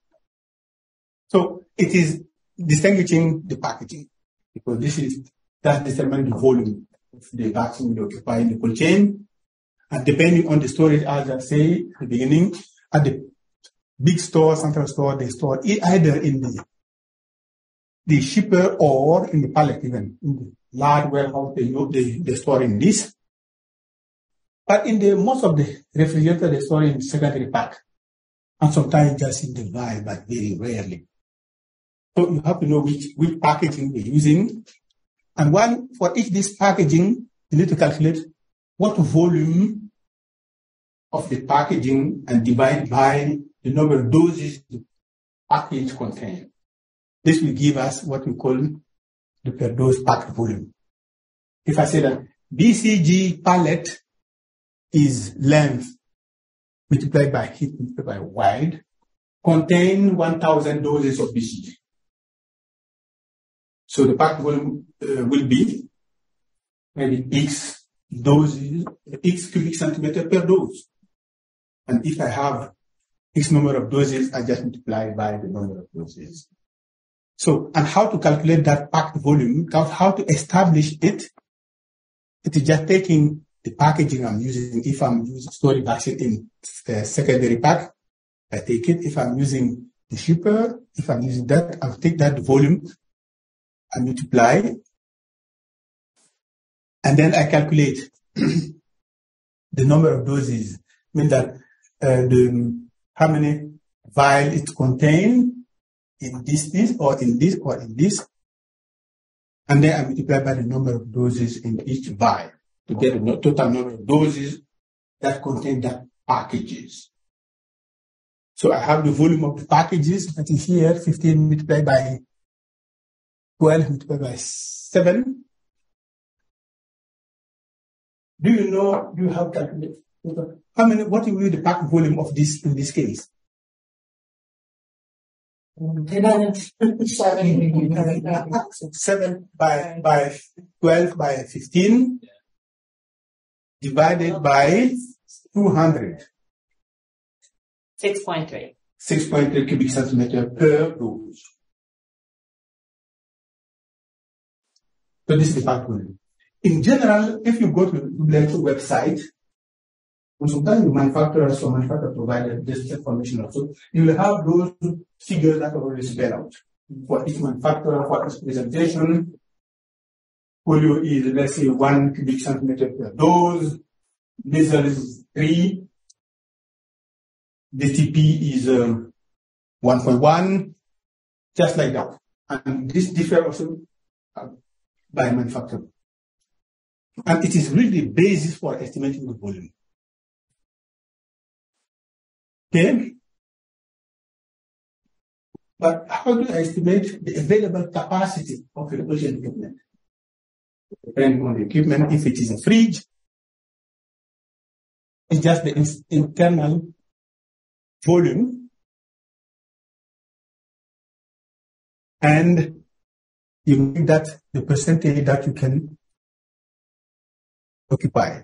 You see that for this fridge, if you multiply the internal volume, so the net capacity is just half of this. Half of this, roughly. So mean that if you have a fridge of gross capacity of 100 liter, the volume you can reasonably use is just 50 liter. Because vaccine need to be stored for air circulation or for handling also, just to be able to put your hand to take any vaccine away. So this is really important to know. So don't take that I have a fridge of 100, 200 liter and then vaccine 200 liter. No, doesn't match.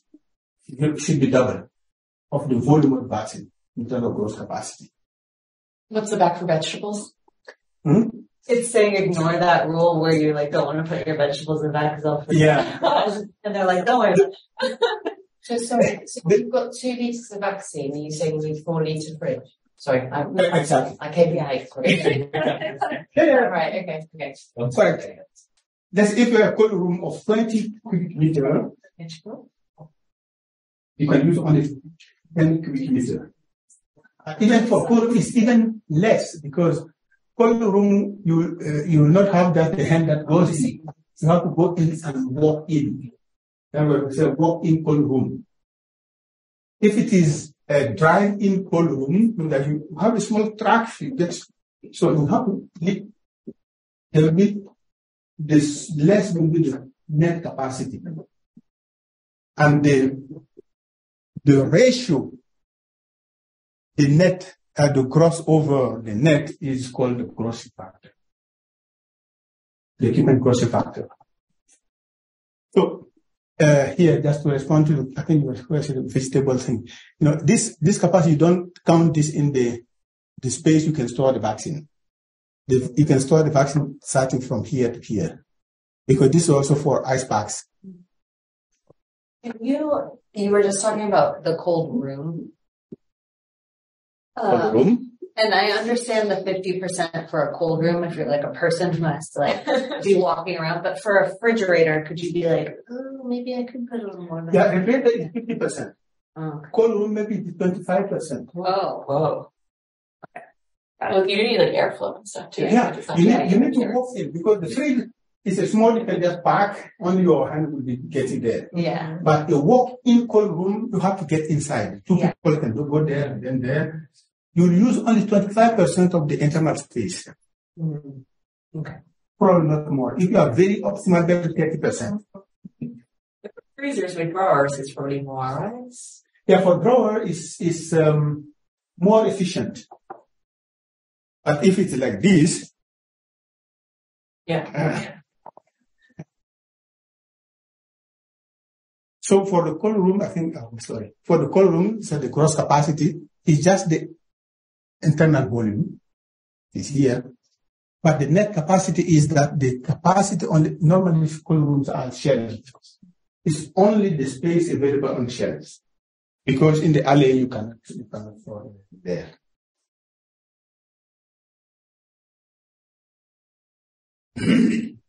And these are some of the indicative factors, grossing factor.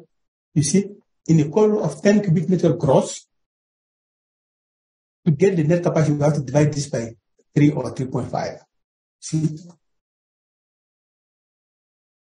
So we have 25% here. Only 1/4 of the net capacity.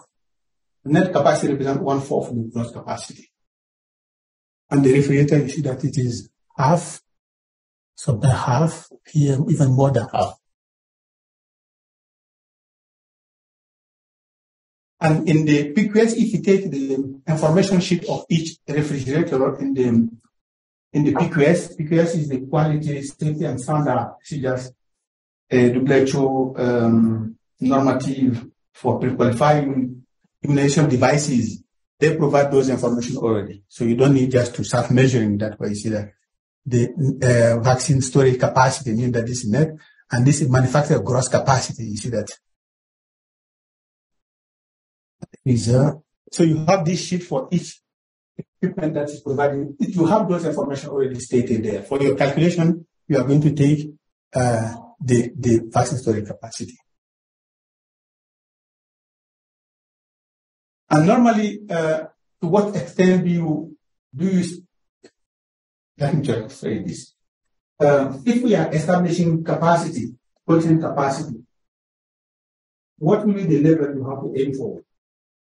Not the annual volume, because it doesn't make sense. You are just going to make huge investment just to receive the annual vaccine in one go. So you see that this will be tied on because vaccine keeps shipping in different frequencies. Let's say every 3 months. Should be 3 months stock, for example, plus a safety stock that is in there. So the maximum stock is that the maximum supply interval plus the safety stock. So your cold room or your cold chain capacity should be able to store that capacity, that volume of that vaccine that corresponds to that.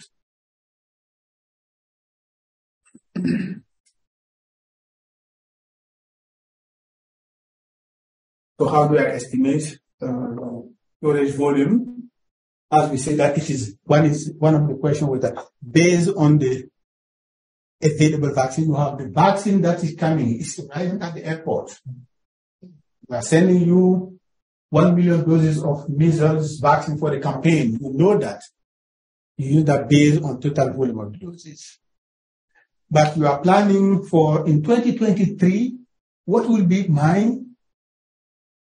cold chain capacity? You don't have any volume, any vaccine doses here in concrete. So you use based on full course of vaccination.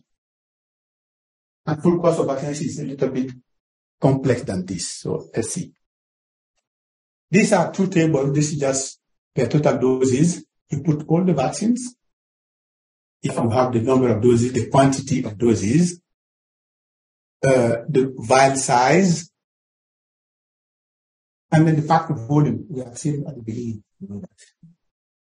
You just make the multiplication. This multiplied by this to get this. This is the storage volume. Where diluent is required. And then you say, okay, which vaccine, which temperature you just allocate, which vaccine is stored where. And you get the total. Very simple. But this is, if you know this, what is diluent? This is an example. For the full course, you can say the same thing. Okay, in 2020-30, I will have this vaccine in my schedule. These are the presentation I'm going to use. The vial, based on that, in my schedule, I will have 1 dose for BCG, 4 doses of peas. For each vaccine, you have that.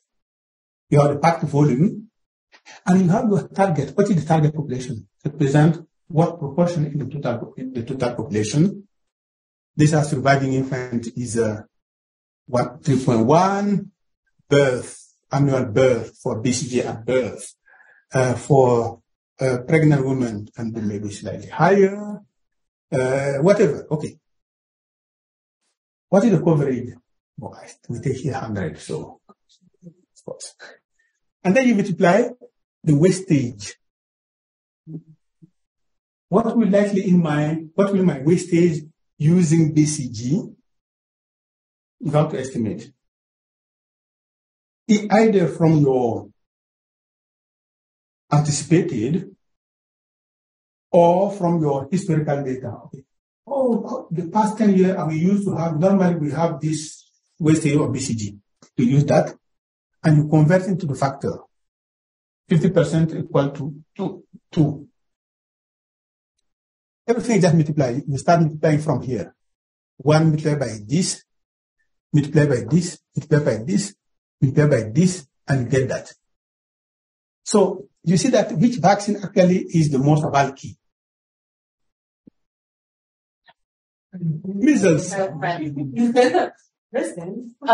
so the wastage factor, I mean, is that sort of, I'm sure there are a lot of variables, but is it kind of related to like routine versus campaign, and then it's about stability, exactly. And so how much? So this is routine, because campaign you can accommodate with fast chain, or you can length or higher cold room with fishing, not fishing, but alcohol. So you see, you can see here, okay, if you add all this, you get that, okay, my program for this schedule by 2030, I will have for each individual. That's just per one child. Yeah, per one, per one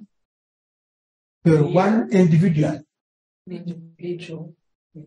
Per one individual. Target. What target? Because here, it's not the same. Here, these are women's.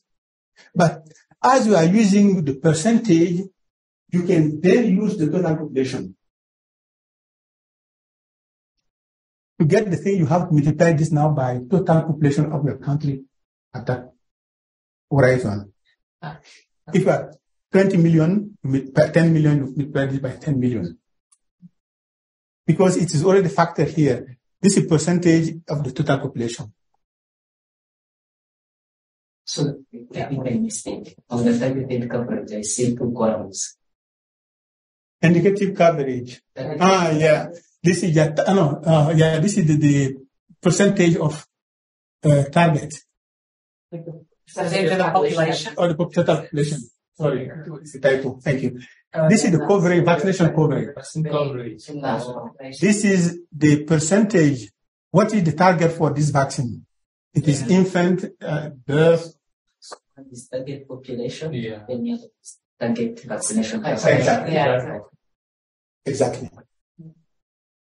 So, and then this will be the cold chain footprint of your program. I don't have this here. We have made some evaluation. Do you know in Switzerland what is the volume of the vaccine per individual in Switzerland?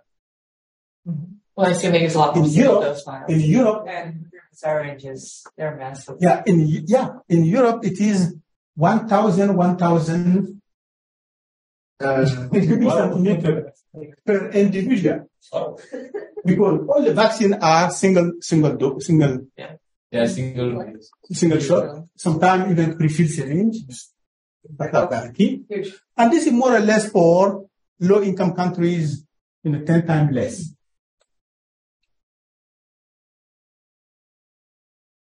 So you are consuming more. Just another example of where it's the planet.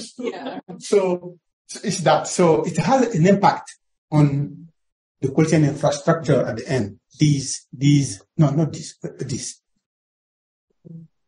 We also have more doses in our schedule too, right? So Exactly. And you have more vaccine even.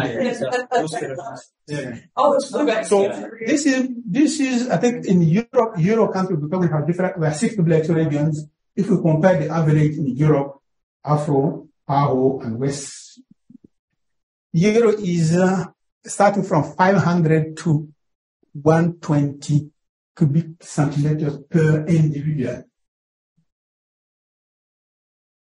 But and this is for diluent, and then you can just swap this now to the correspondent to the relevant temperature range.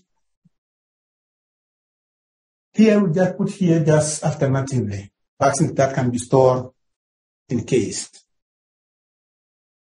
So this is the two methods.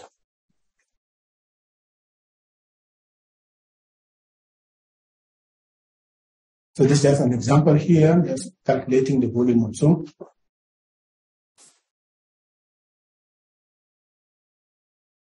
What is actually very difficult sometimes, the transport, how many tracks do I need?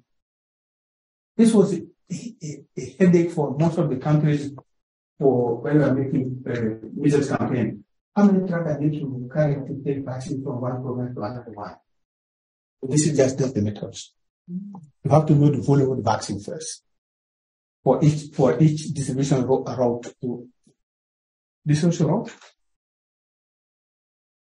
And then from this, you can calculate the number of insulated containers, knowing that each container has a capacity, the total volume of the vaccine divided by the number of the volume per container.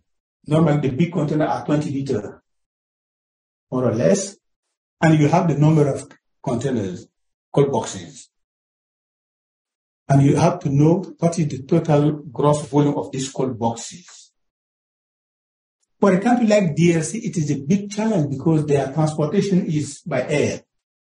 The land infrastructure is very, very poor, and so you need to know that. You need to know the volume of the bulk volume of these cold boxes taken together, and also the weight. Because the transport company or the transit company will charge you on the most favorable for them. If it is really heavy, they will charge by weight. If it is very light but very bulky, then they will charge you by volume.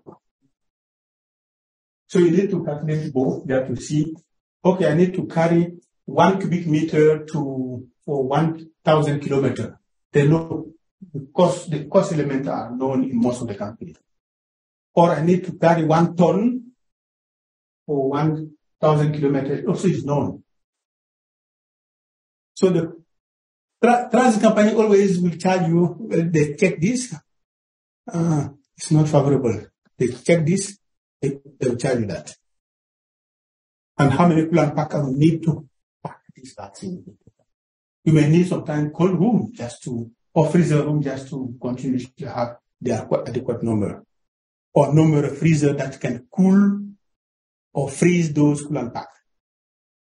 So all these calculations are in the different tools on product they use. And these are the reference document that what we call the VMH publication that provide you guidance for that. I think they were in the readout. A document that we have probably shared with you. This is like the production. This is a concrete exercise. It was the same here that we have put that. And now refrigerators are classified in different groups or categories. The new requirement WHO has set in the PQS has set that to avoid that the refrigerator should not be able to freeze the vaccine, freeze sensitive vaccines. It should maintain the temperature in 2 to 8, but it should never, it can go maybe up 10, but it should never go below 0. And this is grade A label refrigerators.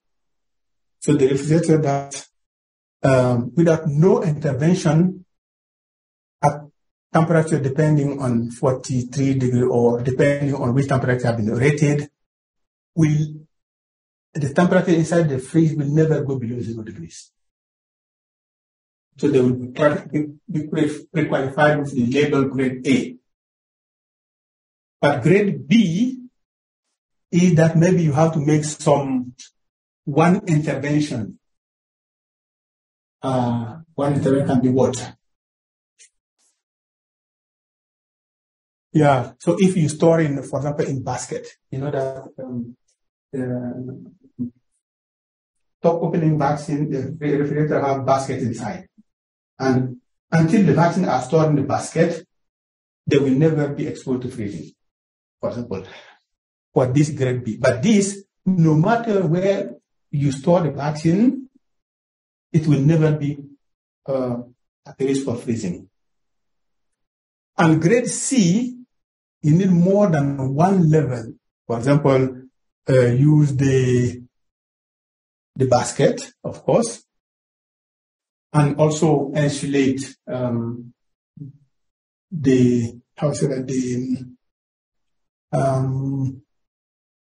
use insulation barriers in your fridge just to avoid that freezing between the evaporator and the rest of the compartment, for example. So these are the grades now that have been put just to stratify and to categorize the different cold chain equipment. Of course, most of the countries are calling for these. And these are the different temperature zones. Each refrigerator is coming with these labels, and freezer are coming with this. Can be this, in the hot zone, plus 43, mean that it can produce, guarantee the nominal freezing temperature, even if the ambient is plus 43.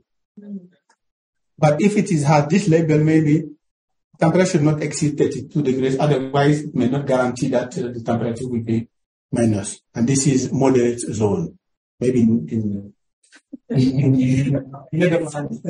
Norway. The same for refrigerator, you see that you are higher and then lower. This is the minimum rated, depending on the grades.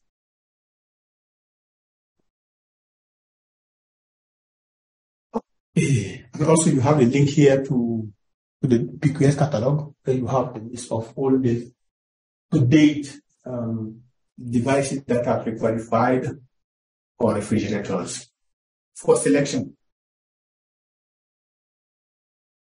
And this is what we're doing, that the solar battery drive, solar direct drive. In the resource, the panels for both. You have the regulator that control the charge of the batteries, and the battery just feed in through the regulator the refrigerator if there's no sun. But here, the excess electricity is stored in the battery actually here in this case. Here you have the ice bank. The excess electricity that is generated is used to produce ice. And this ice is available inside just to keep the temperature. So this is actually the flow chart. Depending on the energy source you are in the location, what type of refrigerator you are going to select. This is really interesting to know.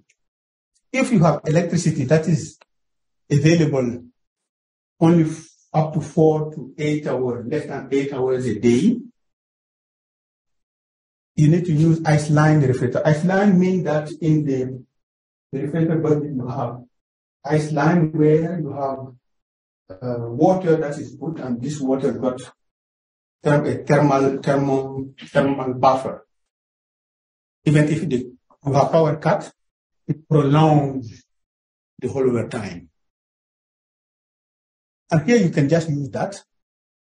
But if you have, let's say, electricity is available like here, 24 hours, just an electric compressor, standard one, as we are previous refrigerators are using, you can just use that.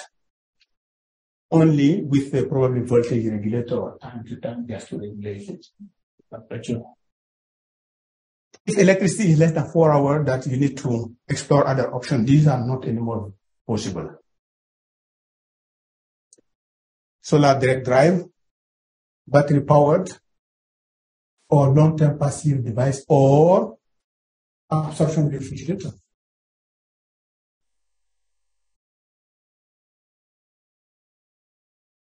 These are some of the elements in the both from WHO PQS and also from UNICEF catalog, where you have different references if you want to check.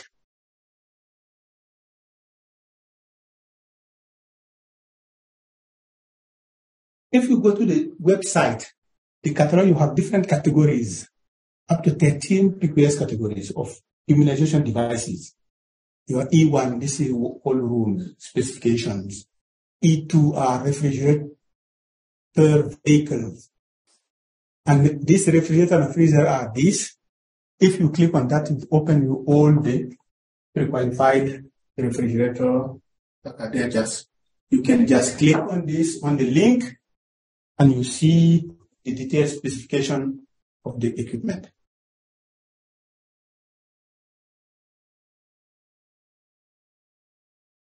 This would just a small exercise you can play with also. If people understand what type of refrigerator we can use here, if you have electricity available on between 4 to 7 hours a day, which one do you use? This? Solar direct drive.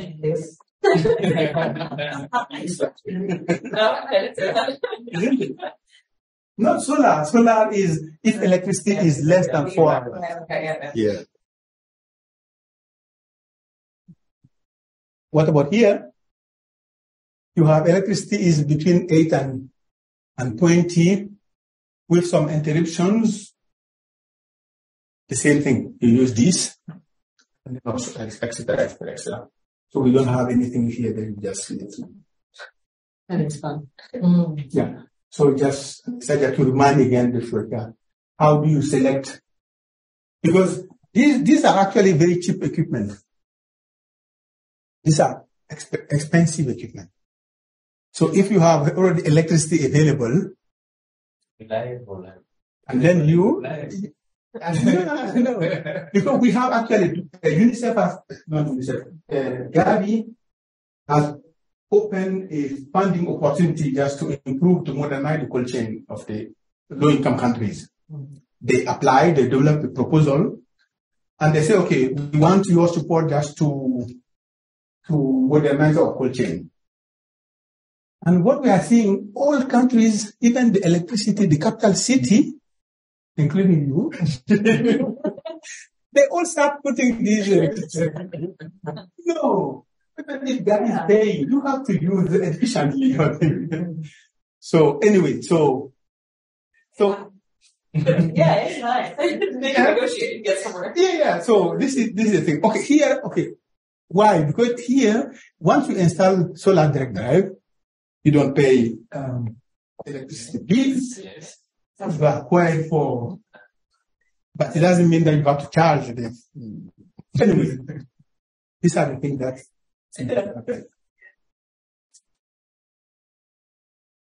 And then monitoring device, temperature monitoring devices. What I want to say here actually, EVM requirement, and to be able to distinguish thermometer from VVM, from different devices, because there are many today, many. Which one to select? This is really a big problem.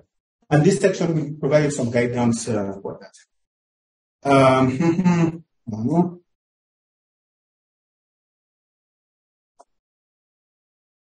already open, it's fine.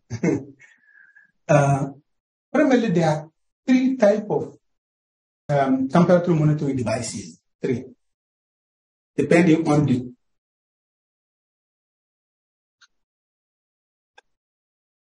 not the purpose, but the way they monitor the track temperature.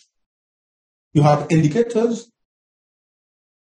The indicators are for the function that you cannot read the temperature with that. But they provide you that this temperature condition has happened here, like the VVM. The VVM will show you it has moved from stage 1 very clear to dark, getting darker. You say, this has been more exposure temperature. But which temperature, you don't know. This is indicator. Or the freeze tag. The freeze tag will go from peak to cross alarm. That it can tell you what was the temperature, but for sure you say, it was exposed to sub-zero temperature. But what was the temperature, you don't know. So these are indicators. The readers are thermometer. Thermometer can read the temperature instantaneous now, not yesterday. You don't know what was yesterday or what was before the coffee. So you don't know, just read. And then the recorder. The recorder record, I think we say that this file you can see, if you take it, you can look in January, that day, Wednesday, that was the temperature. This is the ideal. That's like a temperature logger. Exactly. Yeah. Loggers. But then, if you have all that information, then do you need some sort of model for each vaccine about how much net heat they have accumulated? Or is it kind of doing the same thing as a VVM that's going to change once you, or no, because I know there's a difference between a peak temperature, which you have opened the door now for discussion. You do the information. Yeah, no, exactly. So here, even if you have these spikes, the vaccine that was stored in your fridge, this spike was from a fridge. Are you concerned with that? No. You are not sure that this vaccine was in this fridge actually. Maybe vaccine were taken out of. So these are monitoring actually the inside of the temperature. But they can be taken out. If I put it and I put it here, I say your temperature was 20 degrees. No, it was just on the table. You see, it was dissociated from the fridge. But the VVM is going with the vaccine.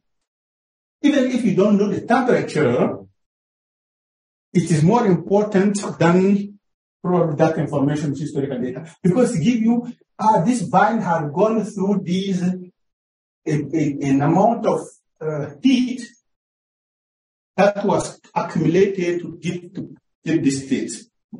So it's better to have the indicator that is still in the vine, probably. This is very good, provided that it is integrated into the fridge. If we take the history, because we are going to see this before, how the fridges were. At home, do you have temperature in your fridges? The reader, yes. Yeah. Recorder, no. Not at home. At home. Yeah. In your kitchen. Yeah. You have temperature? There's temperature? Oh, I guess that's the setter. Well, it's a setter. This is a setter. This is a thermostat. Reader. Yeah. Overlap. There is no. Even for the cold chain, it was like that. At the beginning, the cold chain was just to make the device, to store the vaccine, to produce the heat, then the cold. But they completely forgot to measure that. And then those were long time in the API, in the university, they see that the program start buying thermometer,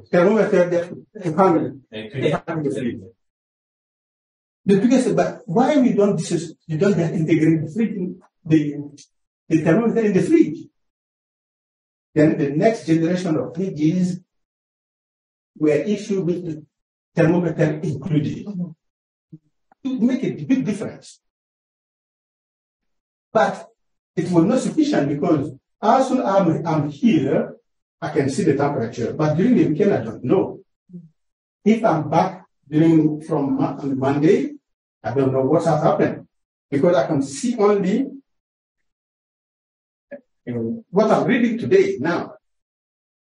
And then they start integrating those thermometer in the field become now a recorder, logger. So you can see up to 60 days, you can see. Now they have expanded now in the cloud. So this is that evolution that we say. Okay, if you give an example of here, we have already said VVM, here thermometer, here we have different logos. You don't know, you are not in the peer, so I don't expect that you list this here. So these are what we have. This is a very old one. We call that CCM. This is VVM, Freestag, Freestag. These are different components of shipper. These are thermometer to hang, same, or laser. And these are recorders or loggers. These are 30 days, also 30 days. This is 7 days. This is a big logger. This is now in the cloud. So there's a constant evolution of temperature required because the reach of quality is really important in the vaccination because not just vaccinate, but you have to immunize it with potent vaccines. That's why this evolution has been made in place. So we have already seen here the VVM details and the VVM what is saying. You have this type of VVM. There's one that was introduced now, VVM 11. Yeah, VVM 11 become available now. So, but the reading is definitely this number corresponds to this temperature. Make sure that you read this temperature that you have that. And you see that if you put you change the temperature at 2 to 8, it can be up more than 4 years if the vaccine shelf life is. And I think, but so to achieve this, you have to demonstrate at each of those temperatures, right? You can't if you get 30 days at 37C and greater than 4 years at 5C, but 25C you can't achieve, then you don't get VVM 30, right? You have to. Yeah. Achieve. Okay. The vaccine stability profile should be matched with the VVM. It is supposed to carry. Yes. In time for picture. Time for picture. You see that the explanation of the function is device in each page. You see, these are many. You see, there are many here. What I wanted to show you is not just this exercise. And this again, the person is tracking for you. This is the limit because we are moving now for temperature monitoring to equipment monitoring.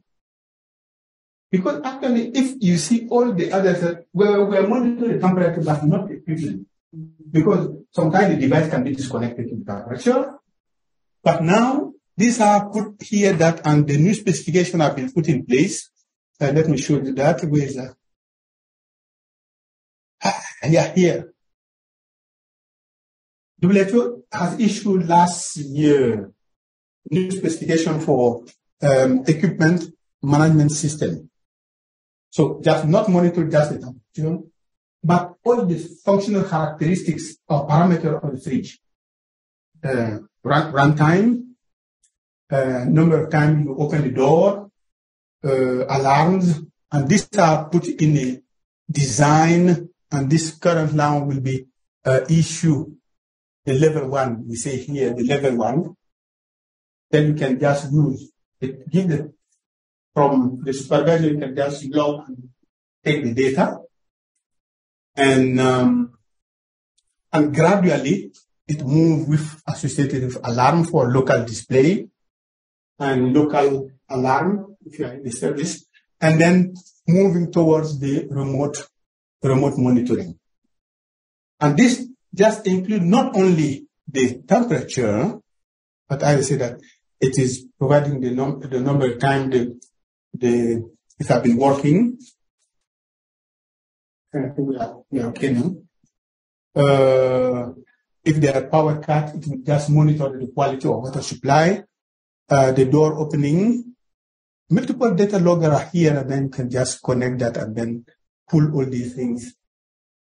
not only just the temperature monitoring. So this is the new development that will be coming, starting this implementation next year. Next year, 2024. The rest of the things, you will see that there are many other things that you have the details.